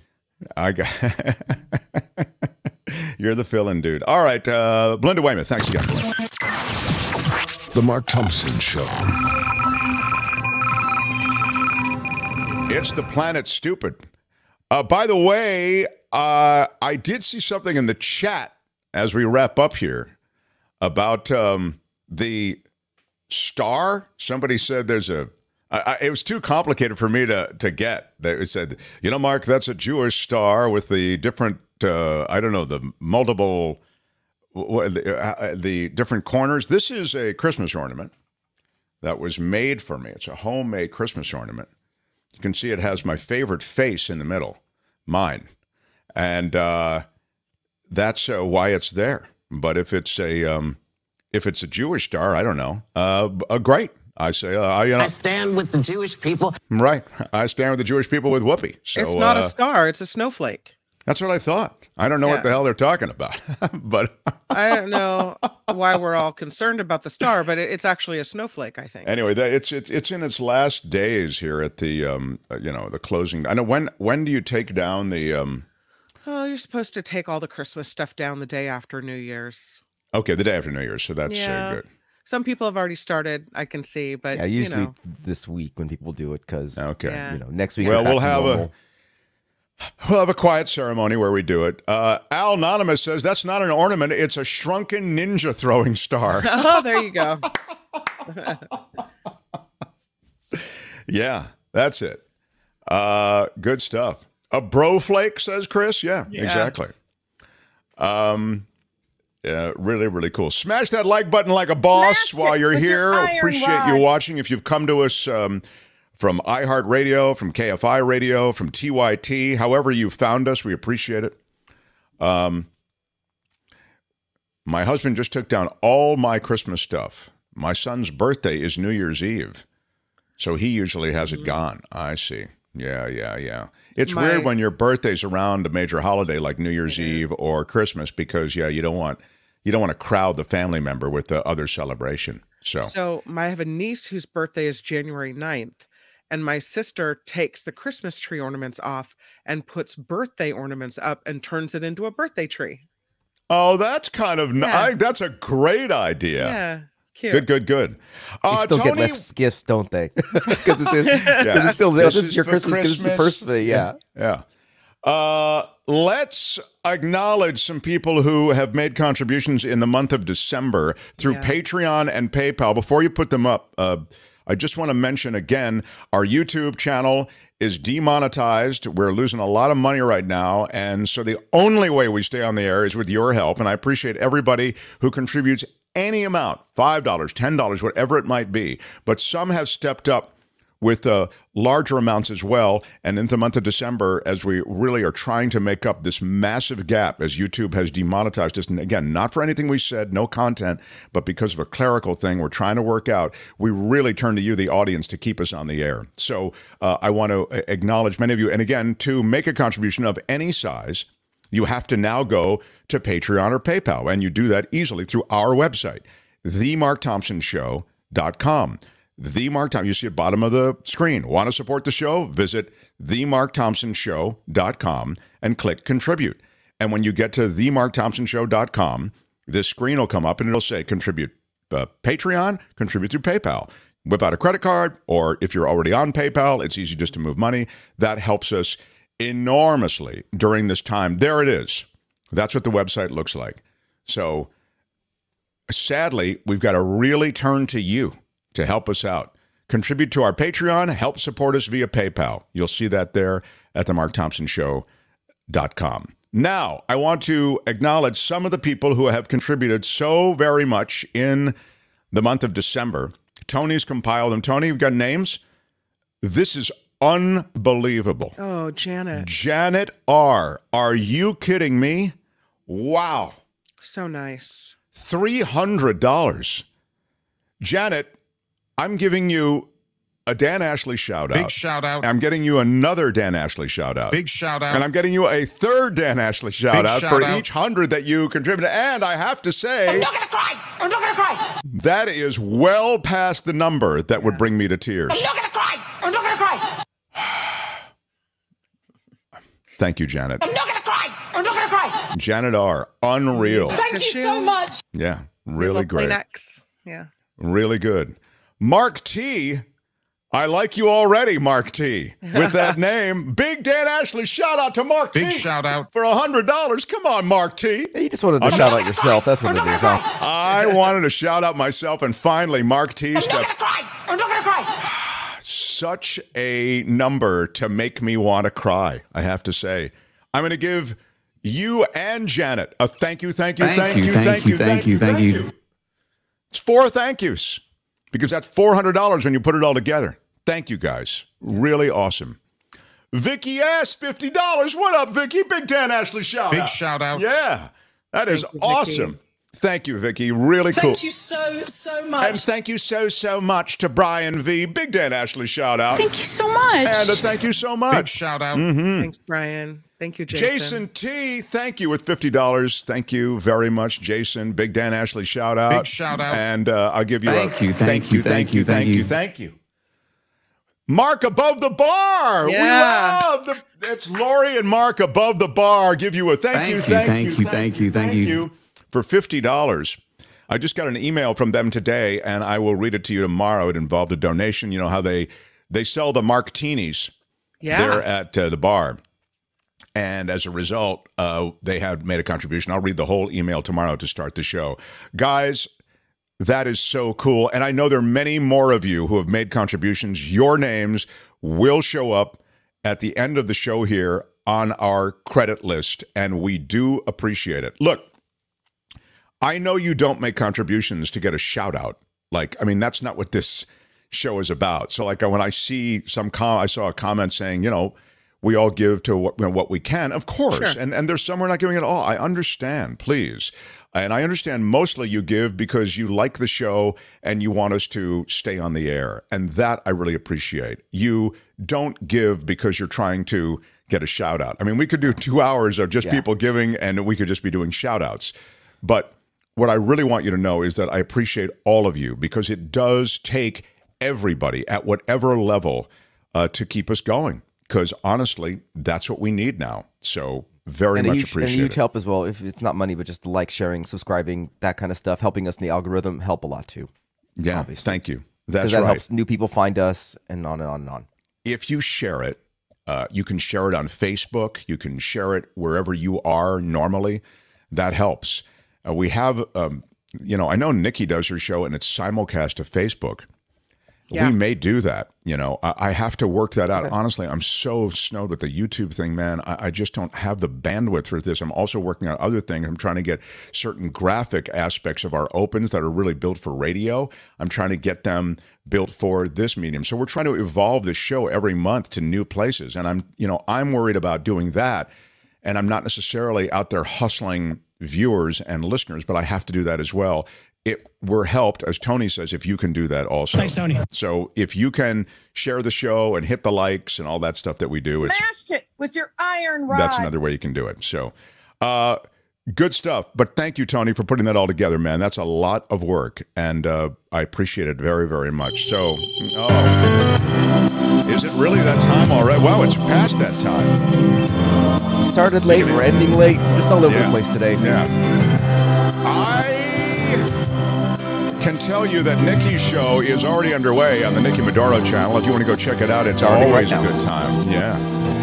And Shadow is going to join us next week. Somebody asked about Shadow Stevens. He's going to join us live next week, so that's going to be kind of exciting. Thank you, all of you, for sharing the show, for liking the show, for being part of our family here on this channel. Kim, thank you. Thank you.